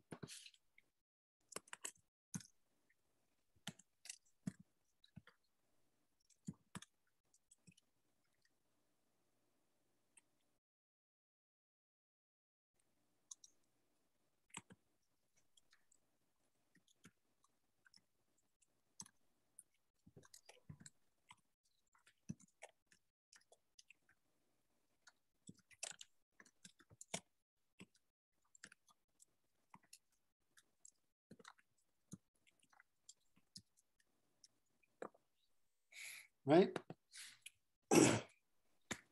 What's necessary?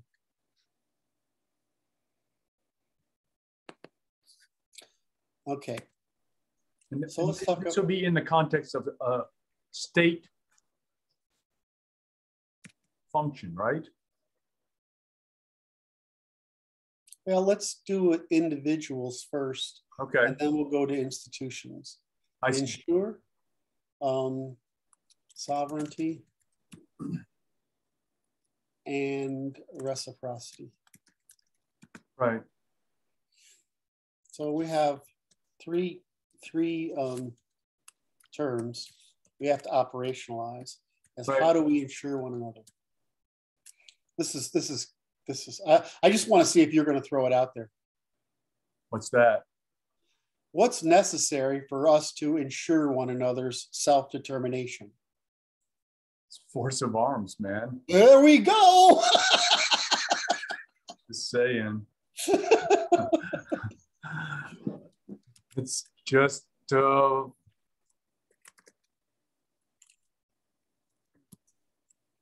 that's the world we live in.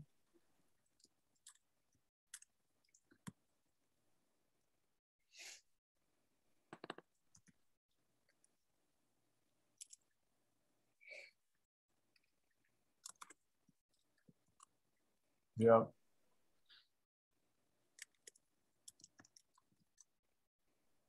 Abuse. Yeah.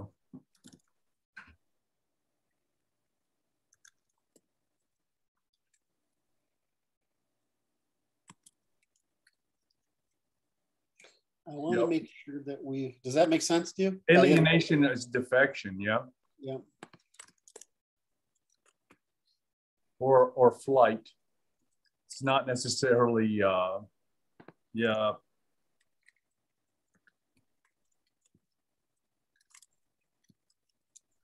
Oh, yeah.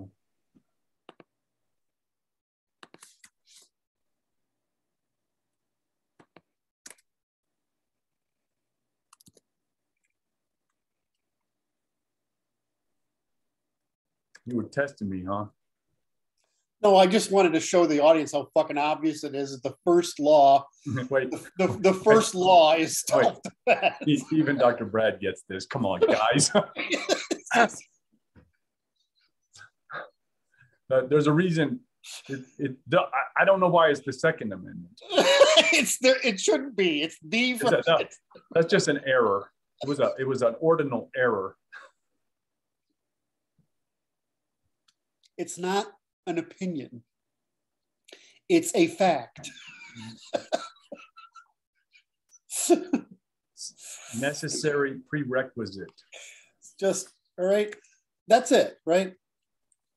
So the first one is I'm probably going to get one of those stupid errors here. No. Uh-oh. All right. I can never tell when it's going to auto indent and when it's not. Right?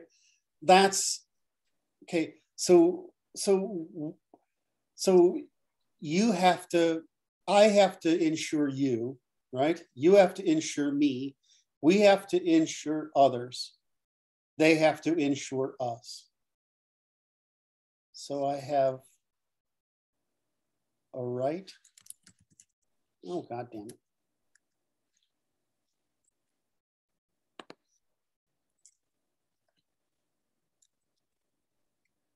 Obligations.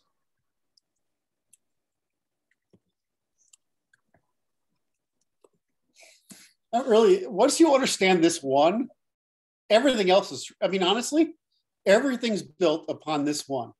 Yeah. Everything falls from that.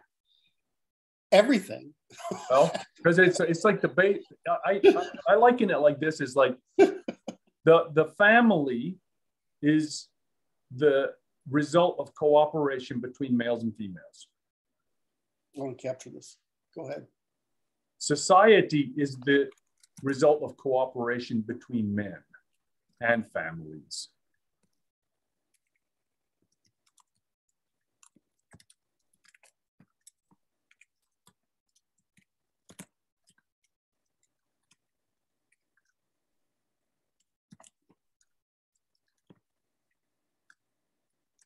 Okay.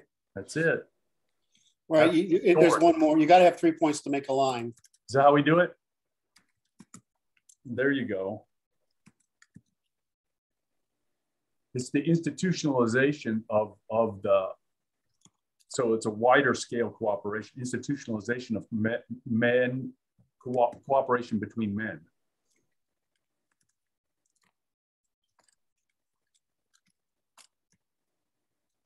Yeah. 3 points. You got to, if you can't do all 3 points, you got to wonder what you're missing.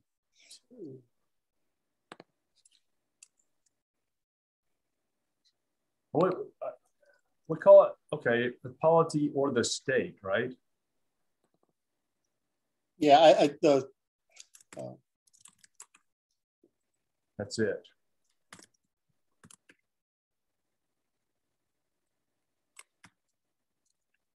So when we talk about the cooperation that we're talking about, this is society. This is the no, the society.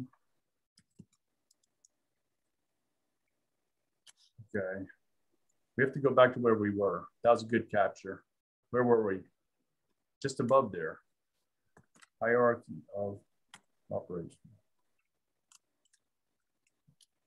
So I want to, this is why the feminists are pissed. Because it says their power is in reproduction. They want to skirt their job. They're denying their responsibility to the future. It's fucking annoying. And I'm like, I don't care. You know, it's a lot of guys don't want to fight in war either. Right?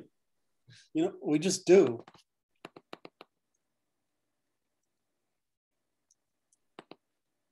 Right. So let's go back so up. They keep saying there's a way around this natural law. Well, I mean, give us artificial uteruses, right? And give us the eggs of supermodels. Right? And it's all wait, because we deserve that. For putting up with women, we deserve it. Sorry, I just had to say that to see if I could get some laughter out of this. So wait, go back up there where we were. So so insurance, number one, is necessary for economics or social insurance at a social level, right? Which is the men are cooperating by agreeing to use their arms to protect their economic interests. That's a society. Okay, so you want me to define society? Well, want me to define these terms? No, I think that we're fairly well done there because there's a increasing it's a you're saying that this actually belongs. Cooperation. What? saying this actually belongs up here. It does.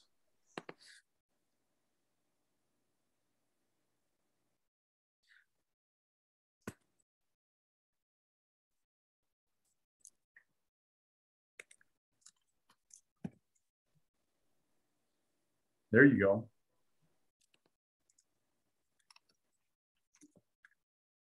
There you go. It's really not cooperation. Yes.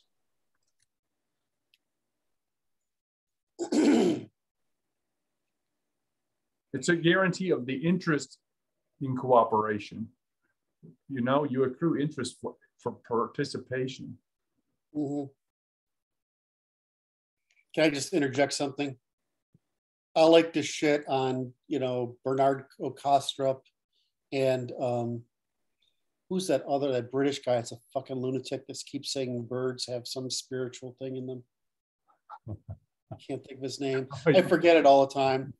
Right? Wait. I'm thinking of Sheldrake. No, that's another one. Shit. You know, you're going to ruin my, if you keep piling them on, the task will seem insurmountable. I'm sorry, I can't drink my coffee when I'm chuckling like this. And I keep getting these likes on me shitting on Bernardo Castro, right? For people. And then his defenders are all like, they're morons, and it's hysterical, right? Rupert Sheldrake. So it's like Sheldrake is basically a lunatic, right? Kastrup is a moron. And I like put most philosophers somewhere underneath Kastrup, right? And then you get to the people who are vaguely not stupid, right? But most philosophers right now, they're fucking embarrassing. I mean, at least if you get to somebody like Zizek, right? Slavoj Zizek, he's fucking entertaining. He claims to be he's really not. He's just a guy who bitches for a living, right? And everybody likes to listen to the fact that his bitching is basically a comedy routine, right? But he's not really a philosopher. Like, what's his name? Oh, shoot. It's okay. I don't remember the name. But even if you get into the people who aren't morons, like the guys, you know, in the cognitive science discipline, you know, they're still in this woo-woo land, and it's just of, you know, consciousness. I'm like, dude, the fucking science is here. It's over. Okay, get out of it. Your career is over. Write the final book saying that we've transitioned. Let's just close the book. Go away. I am fascinated by that conversation, which is I find it to be just a silly distraction. What are you talking about this for? Consciousness. It's like, I'm not interested in it. I'm not interested. No. It doesn't interest me in the least place. It's like, it seems like just a diversion. Well, yeah, but I mean, people like those, what we call philosophical conundrums, because it gives them something to think about. And it's an unsolvable problem from their perspective and lets them try to understand themselves and man. So I sort of get it. It's like pondering the existence of God, or, you know, the physicists pondering the origin and consequence of the universe, or philosophers pondering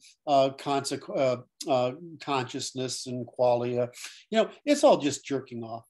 How right? Many angels can dance on the head of it's the same right? fucking thing, you know. I mean, you know, I understand the drive. Yeah. I understand why we let people collect money for it, get salaries for it, get research grants for it. I mean, come on. What you're talking about. Wait. Would you let your kid go study it for a living? You know, it's like, spend a year doing this. Guys, what are you doing? You know, there's guys I even like, you know, I mean, there's guys I like, and they're not 100% wrong, but they just won't write the book. You know, they're like leaving it up to guys like, I don't want to write that book. You're the guy in philosophy. Say philosophy's over. Write the book on the end of philosophy. You know, just get together. You know. Wait. It's Nietzschean. It's not God is dead. Philosophy is dead. Philosophy's dead. You know, it's over now in the sense that they mean it, as that there's right. There's no room for philosophy left. There's right, what there is room is for philosophy as choice. In other words, they're not trying to. There is no science left to philosophy. There is only choice. Well, preference, science, right? Preference. Yeah. There's an infinite room for discussing preference. Right. There's no end. There's never going to be an end. That's right. To discussing for preference. So that's the job of philosophers. But these guys that try to say goods or truth or whatever, and I'm like, you're a bunch of pseudoscientific ass clowns. We've known the answer now, right? I mean, it's out there. Write the book, philosophy's over. And I'm specifically thinking about a few that are rather ponderous. One in particular, philosopher that's currently working in California, which everybody knows by the size of his beard. So this, just write the book. It's fucking over. Okay, we can close philosophy departments and go home. And then once we've closed philosophy departments, we can create more law departments and convert law to a science. And then we're sort of fucking done with this problem, right? But this woo-woo generation is, I mean, it's just religion for midwits that go to get out of that graduate from classical, what do they call it, liberal arts degrees, right? Oh. It's liberal, it's a pseudoscientific religion for midwits. It's freaking exasperating. I mean, I would eat any of these philosophers for lunch, and they'd never agree to argue with me because the minute they talk to me, they would know what would be true. I can't even get Hoppe, who I basically want to congratulate, to debate me. Do you feel better now, Kurt? I let you go on a rant because I think the audience will appreciate hearing you tear about. It's like watching a bull run around in his pen, getting mad at the world. It's like, where's all the damn cows? What the hell? I mean, we could just get like a little hand in the back of my head that looks like you and just doing the puppet thing. I'm going to put on a Kurt show for you using my Kurt puppet. It's all right, man. We have a good old time. Oh Lord. I gotta, he would never want to be public, but my friend Todd from Seattle, would be really fun to have him come on here because we were friends for a very long time, and he's just a master of just putting a coin in and making fun of me for it. And he's like as bad as you are, worse. Oh my. Way worse. Oh my, what incorrigible, eh? He's like, he would just do it. And you know, I wouldn't recognize it. He just started laughing. Right. And it wasn't until he'd been laughing for like 5 seconds that I realized that the game was on me. He knew the answer. He was just trying to bait me into going on a rant. I'm not trying to bait you into it. I enjoy it. Yeah, you are. No, and you enjoy it. I do enjoy it. I think the audience enjoys it too, because it's like we don't quite know where it's going to go. It's like tearing around, watching some crazy animal running around. It's like, and he's done. It's beautiful. That's what's it. So we're back to talking about serious stuff here. Okay, I'm sorry. We've got reasonably fresh coffee. Right. We're talking about something that's really important that will make all the guys on the right have erections. That's right. Erections. Is that how do you ensure the returns of cooperation? Starts with force. That's awesome. It's like that's who's going to start it, right? That's right. You know, it's like an inverted triangle. You know, you try to seduce, you try to trade, and if it doesn't work, you got to fight it out. I mean, it's really, it's just not complicated. Seduce, trade. That's it. That's the family is generated by that seduction. Right? Well, it's true. Seduce for family, trade for society and economy, and fight for state. I mean, it's the same. There you go. That's your trifecta above there. Well, there's only three ways of based on coercive force. There's only three ways of organizing people. Of course, it's always going to come down to the triangle because there's only three tools. It's not like we have it's not like we have this big industrial wrench size set for every. Just there's one thing. It's like it's either that one or that one or that one or maybe two or three together in some combination. Right. That's all there is. Just different size ones, right? That's it. It's like a socket wrench with different sizes. It's just triangular in shape. The irony is the simplicity of it compared to the complexity of nonsense we've invented over time to avoid the simplicity of it. That's what's ironic. That's right. And the beauty of it is it's 3 is easy to remember. You can remember this, guys. This is doable because it's simple enough that even I can keep up. It's all right. Killing me. All right. So now that we've completely I fucking lost my train of thought. Okay, we're going. What needs to happen? Well, how do we construct the insurance?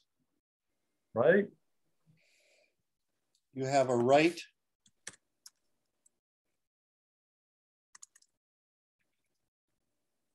Right.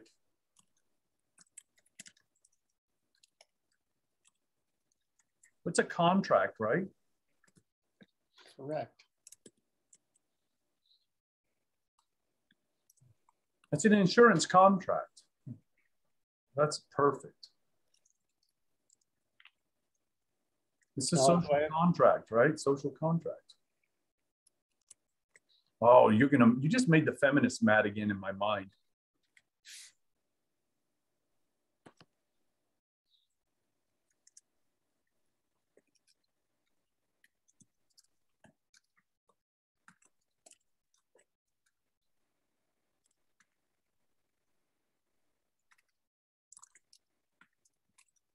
Mm-hmm.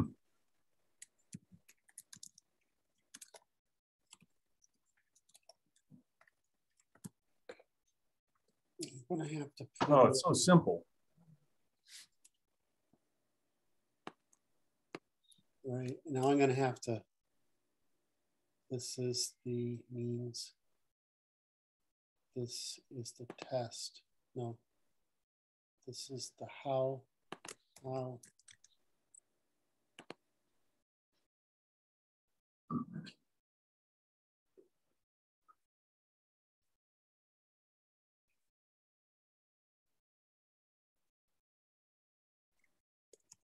I don't know how to. There's something here I can't quite put my arms around it.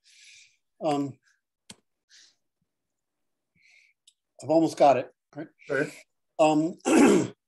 So you have individual force of arms, yeah. Right? And that means that you have a right to reciprocal. Sure, sometimes means right. A right to arms. Those arms necessary, right, to provide insurance to yourself and others. Yeah.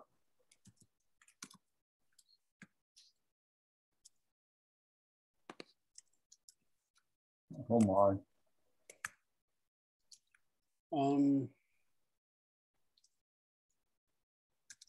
Right. To apply those arms to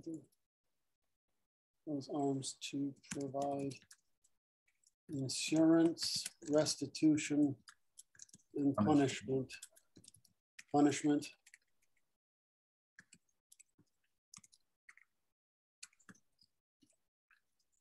Yeah.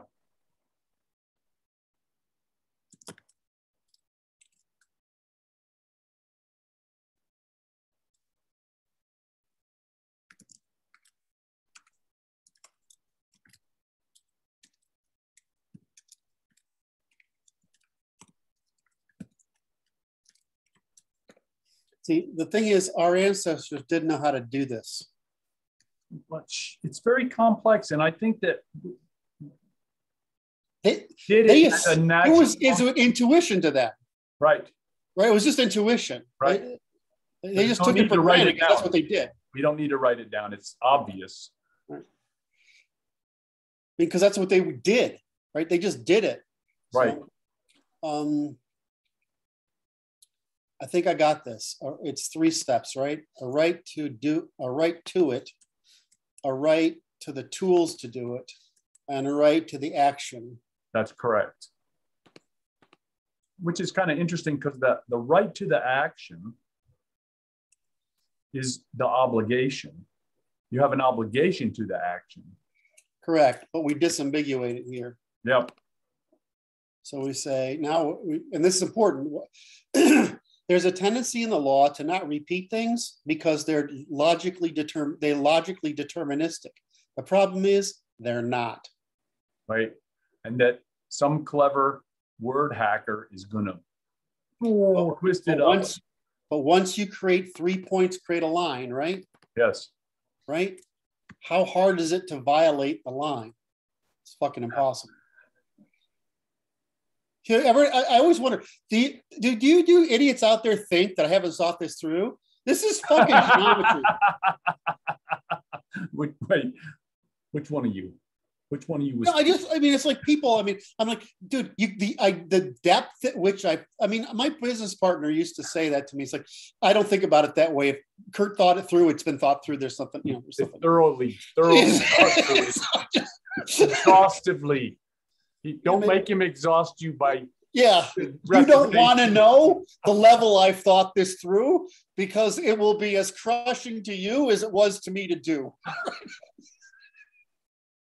Fuck. And I'm like, dude, I've thought it through. It's just math to me now. Right. All right. Okay. We're on the line again. We're on the next part of the line.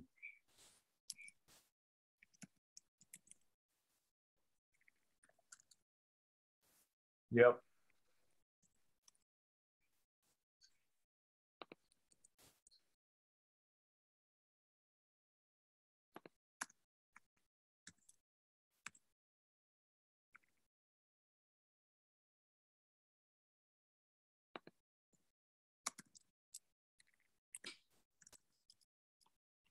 Yes.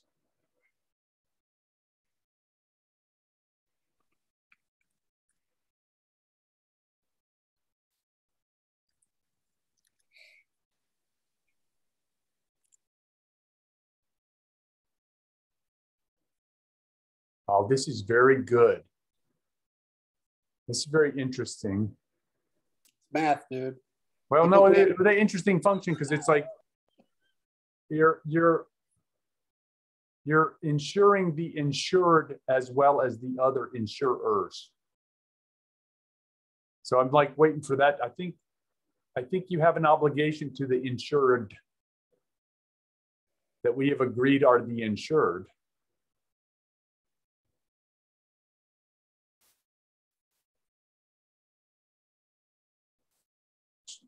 I wanted to do this cycle first. Yes, sir. I'm sorry. No, you're absolutely right because it's a chance I would have forgotten because I got wrapped up in it.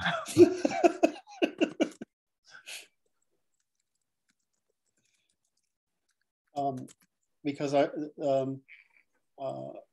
want to be able to.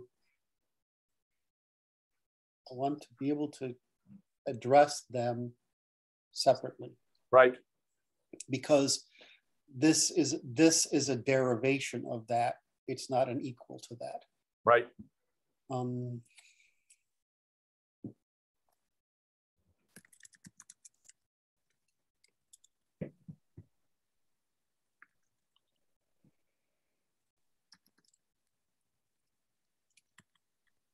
If you want to say this.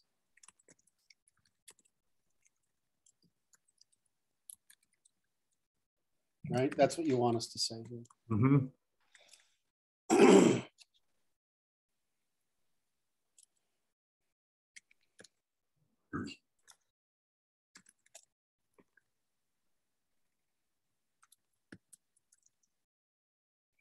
Gotta make sure I don't screw this up there.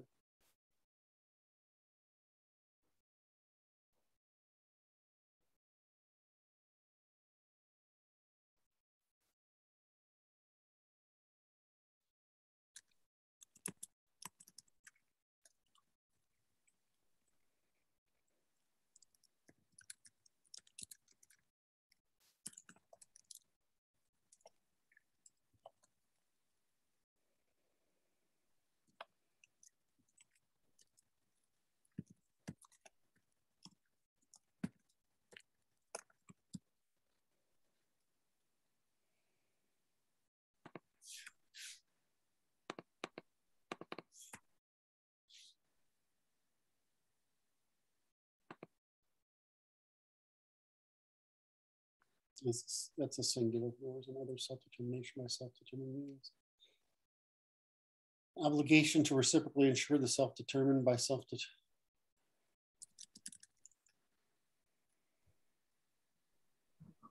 It should basically mirror this one. Right.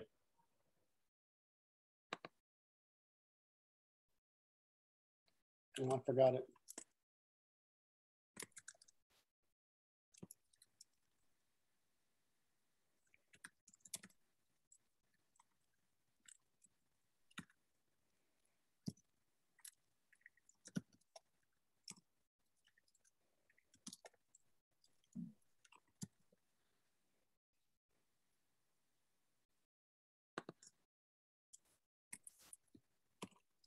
Oh, I like this.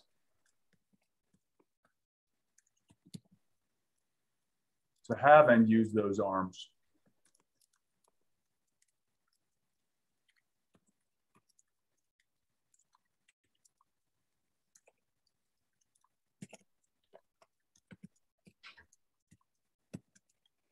Okay.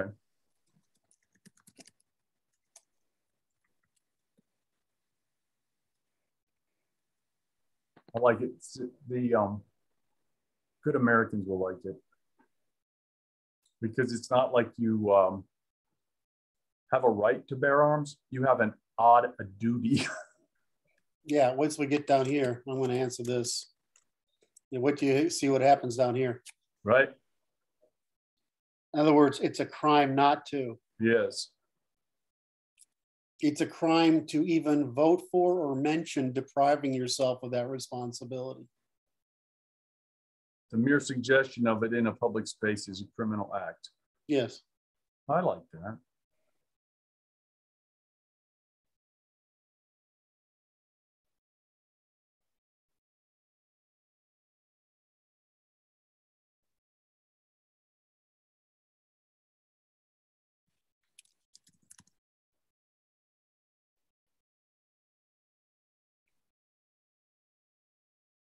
Okay, this I got to get this last one right. I'm not sure the third one is necessary. No, I forgot to.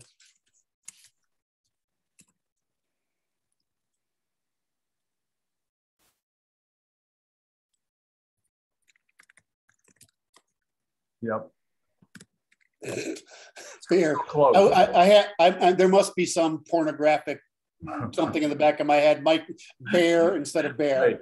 Okay, I won't say anything about the. I was just trying to see if I could get you to interject something funny. The bikini-clad women with machine guns.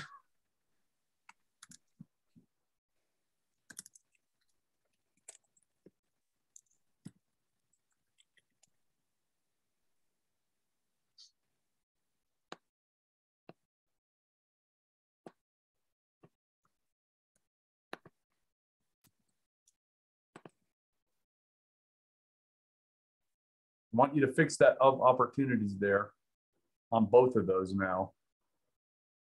Yep.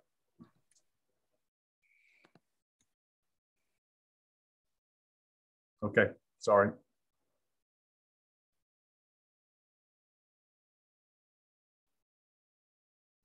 I think I already did this one, right? Apply. So it's obligation to own, obligation to apply.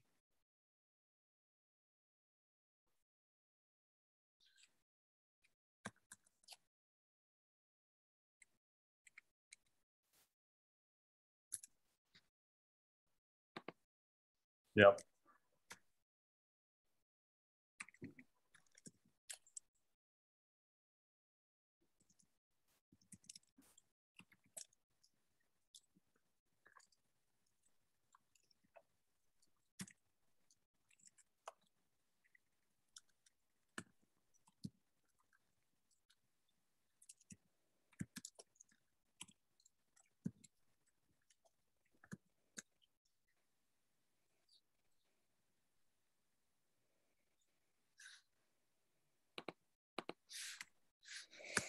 So you see the pattern?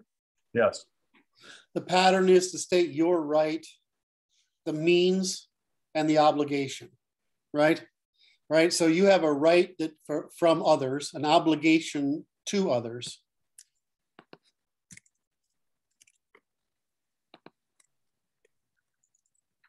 Right. Correct.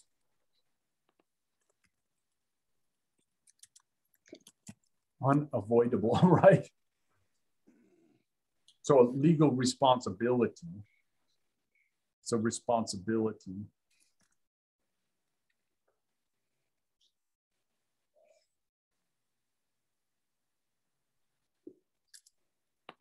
Which we call responsibility. Duty.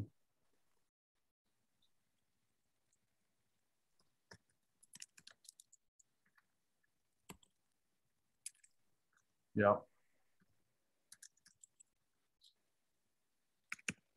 right. That's it. Good to differentiate the three. Yes.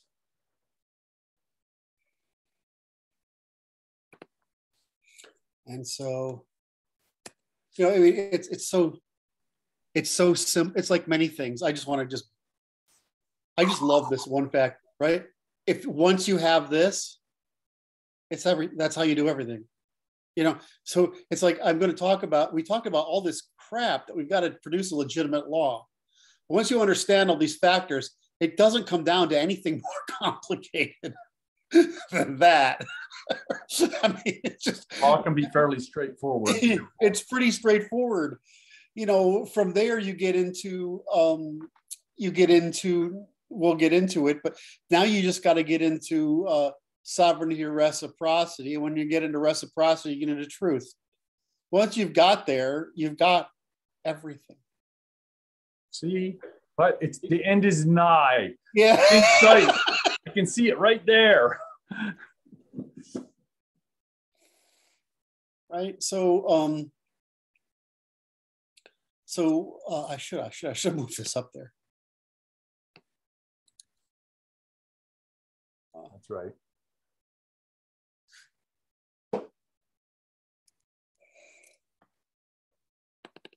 Right.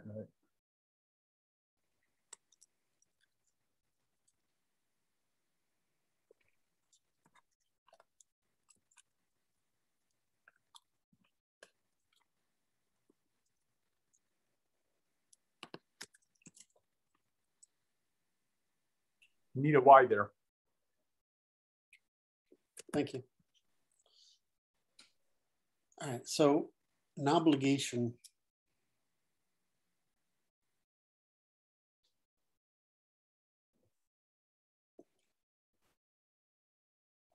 I'll figure that out later. I don't want to do that right now. I want to stay on this.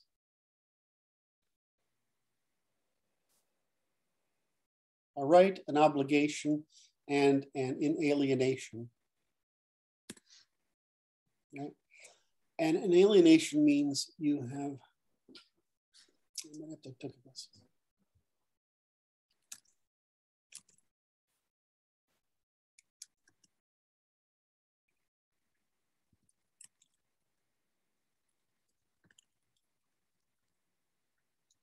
Evasion. Yep.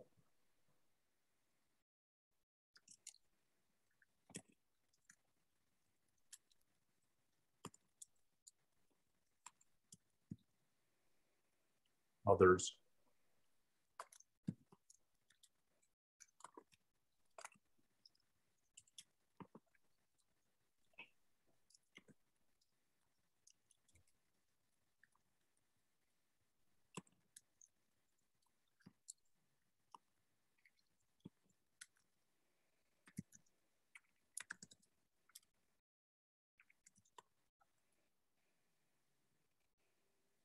Insurer.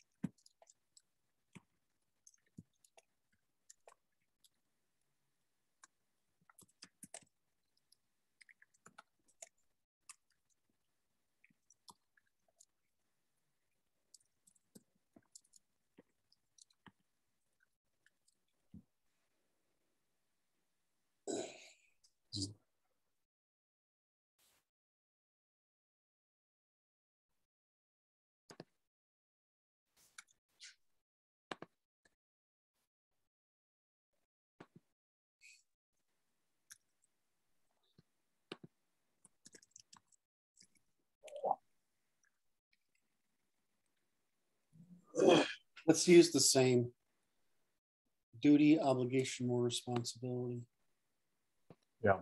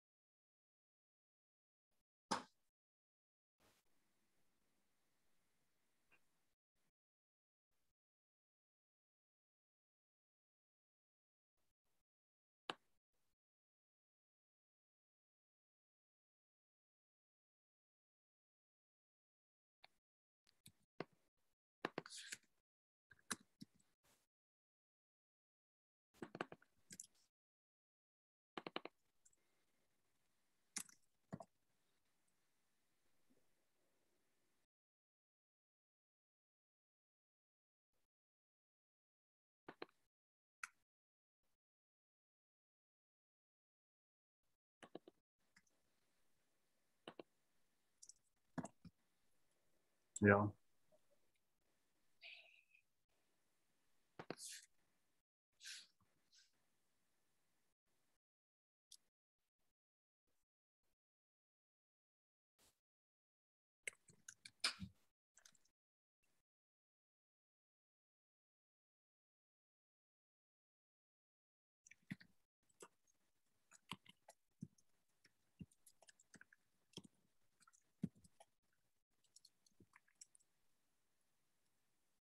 No, I don't think I'm trying to do that, am I? What's that? Yes, I am.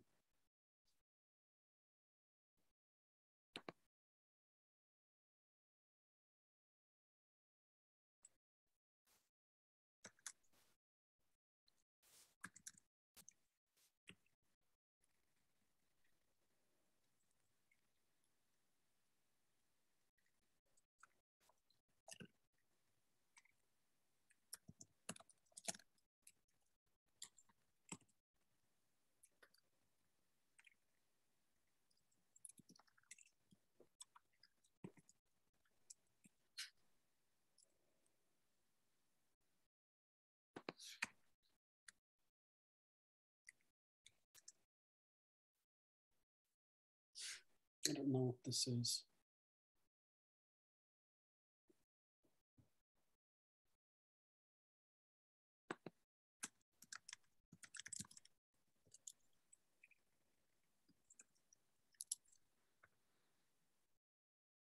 Yep.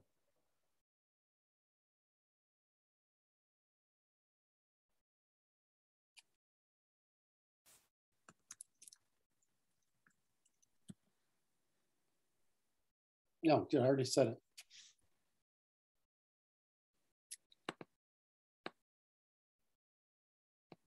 No, no, I got to do that right.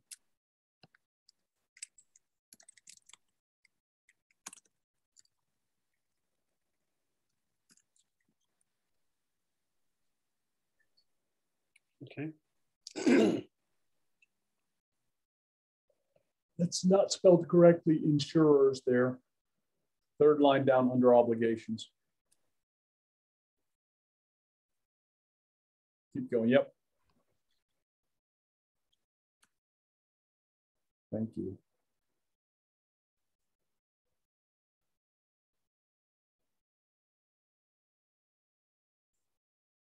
What am I missing here? Okay.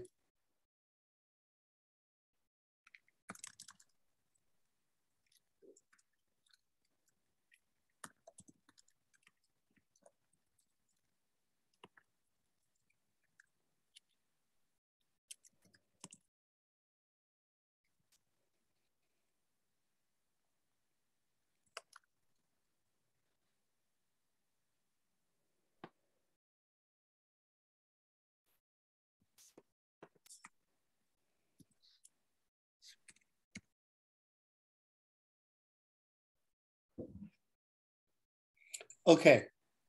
So Right. Definitions fucking matter.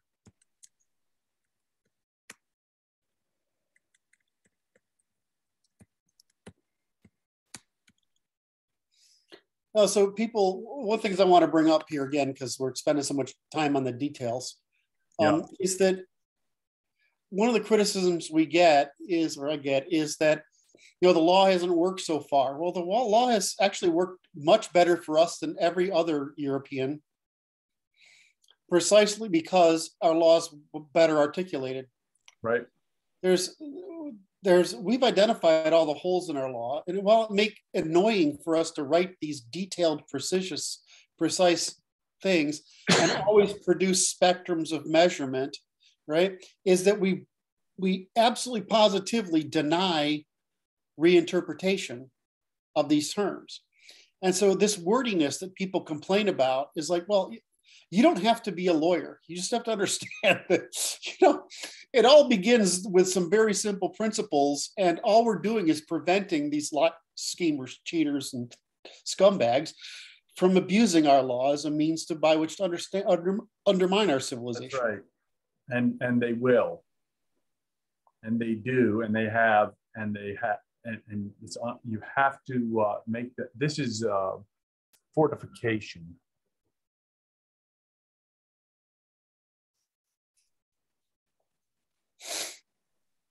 I'm trying to think of how to describe this now. Ensure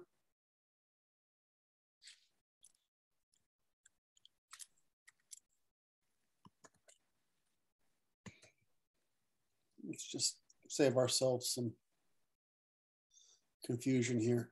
Yeah.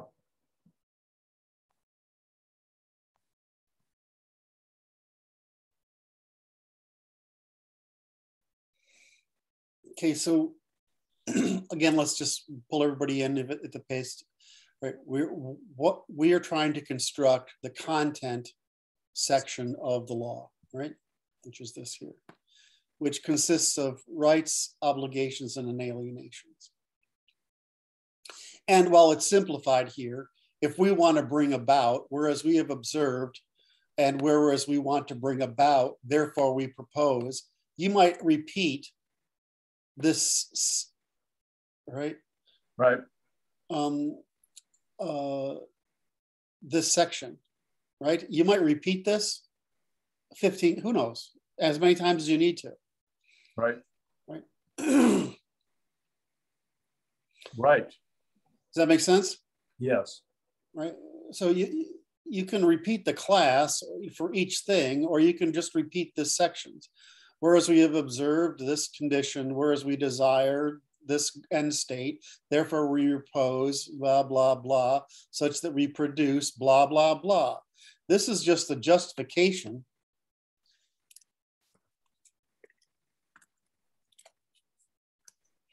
Right? Right. Warranty. Right? Right.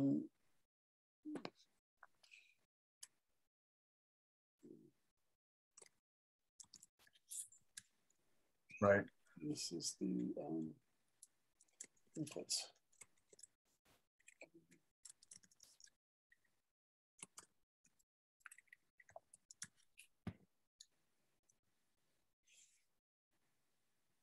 Right? And just going to talk about, you know, boom, boom, boom, boom. And yeah, now it might seem like it's wordy to the average person, but if you go read legislation, some of it's quite good and a lot of it's shit. Yeah. Right. So by forcing this, you make it possible for us to largely look for these sections. Right. In a law. Right. And these are the constraints, and to be able to test them. So so what have we got to construct? That means, and how? So how do we operational instruction? Okay, now we need to do it by insurance, sovereignty, and reciprocity. But we haven't got the inalienation yet. Yeah, I'm just making sure that I'm not organizing this the wrong way. Okay. All right, so inalienation is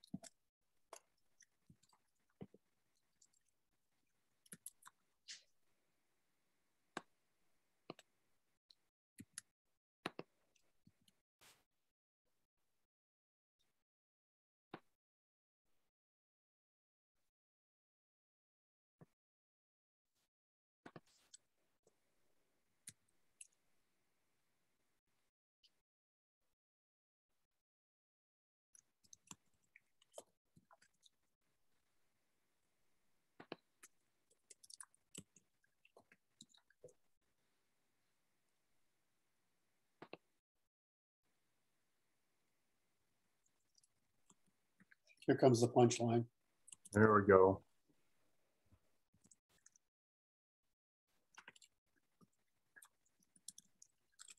Hmm.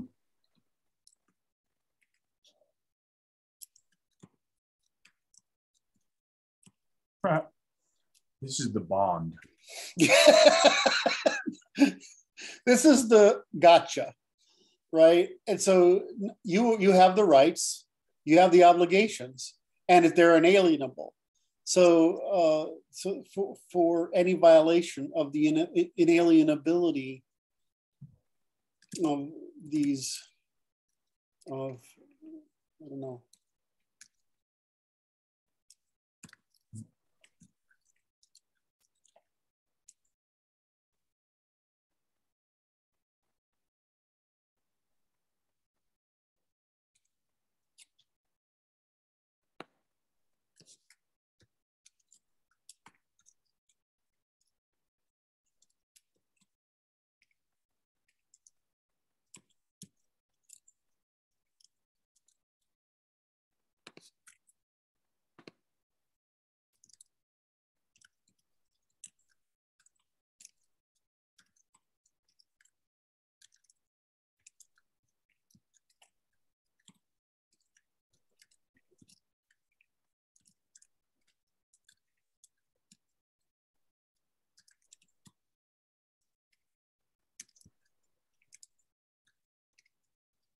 So this is the warranty.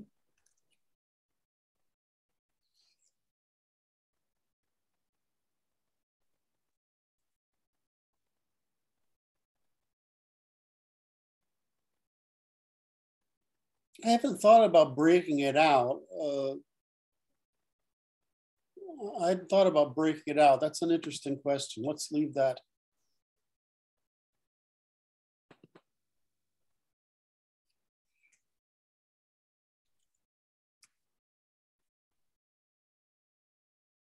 No.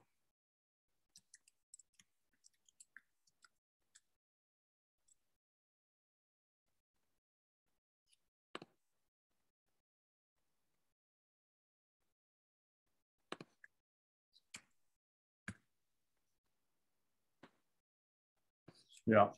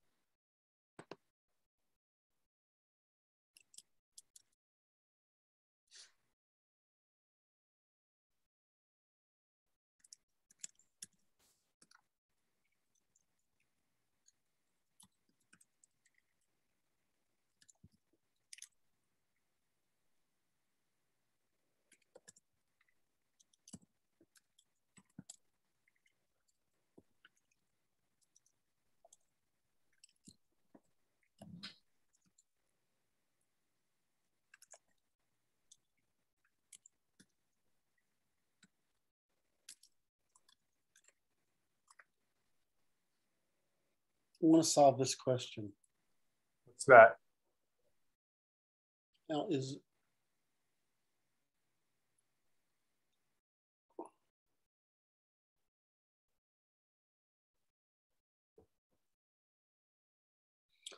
well, I have always included this in alienations. I mean, I haven't thought about what's separating out the rights, obligation, and alienations and consequences.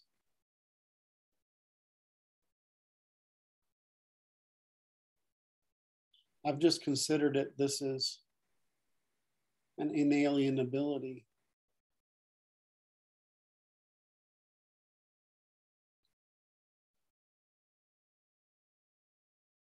It is a it's like a guarantee, right?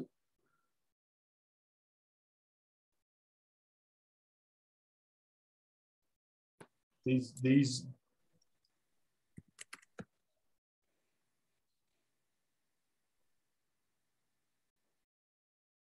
it's the bond.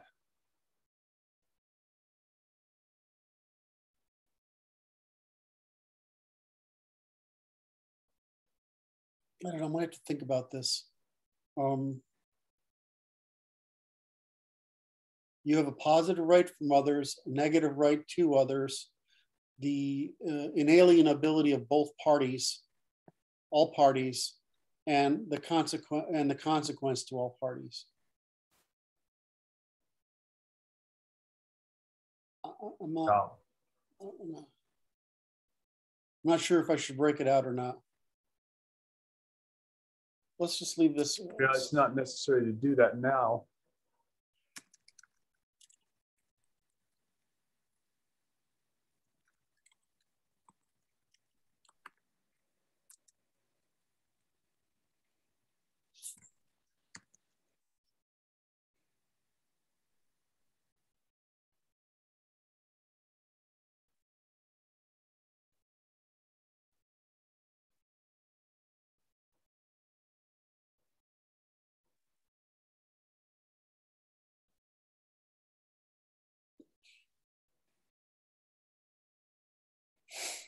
I don't know how to make it clearer than that. I don't like this.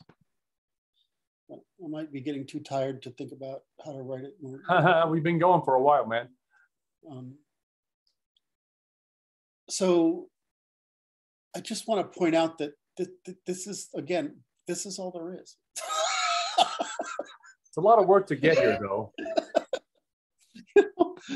We talk about, now we've got to define, we probably can move this around, right? And say, what is sovereignty? What is reciprocity? What is insurance?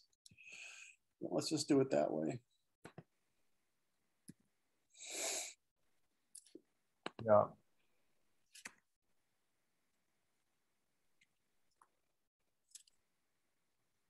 Oh, come on. And so our next chat, because I might be getting too tired, that's probably not fair. I'm getting wrung out. So I know we've been at this for almost 5 hours. Really? Yeah. Wow. You know, if we did this every day for a few months, we would be done. Too bad, can't make it possible. Wow. I think what we'll do is we'll just because we're going to do it tomorrow, right? That's right. I mean, and that's the sequence, right? We have to understand. We have to understand what are these requirements.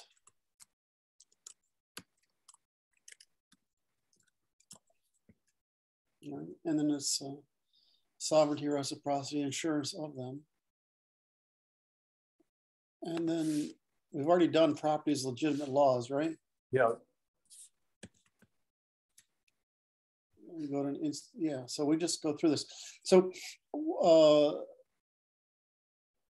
reciprocity. This is display word. The problem with this is display word indeed.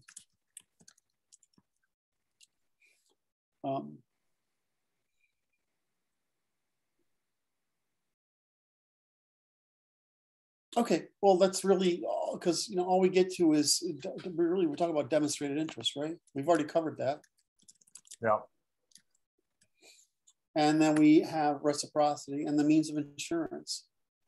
And then now once we get through that, we can just go through them. Where are they? Hold on.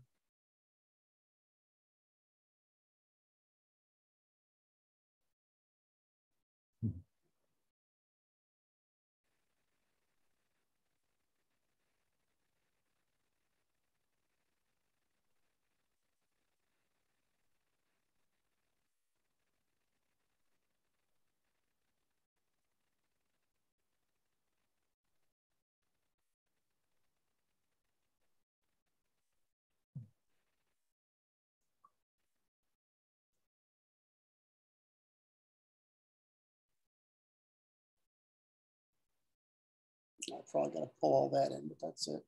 And then we have rights and obligations. Okay, so this is what we'll go over next. We'll just bring this in. Very good. All right, so that's what we'll go to there. And so we're building out.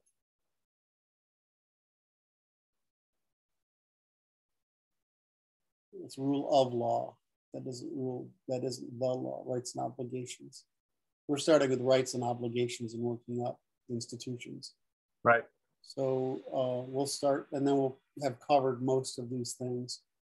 And then we'll be able to take what we've got here and copy pasta it into here, and we'll have got our Constitution farther along. All right, brother. I'm definitely fried.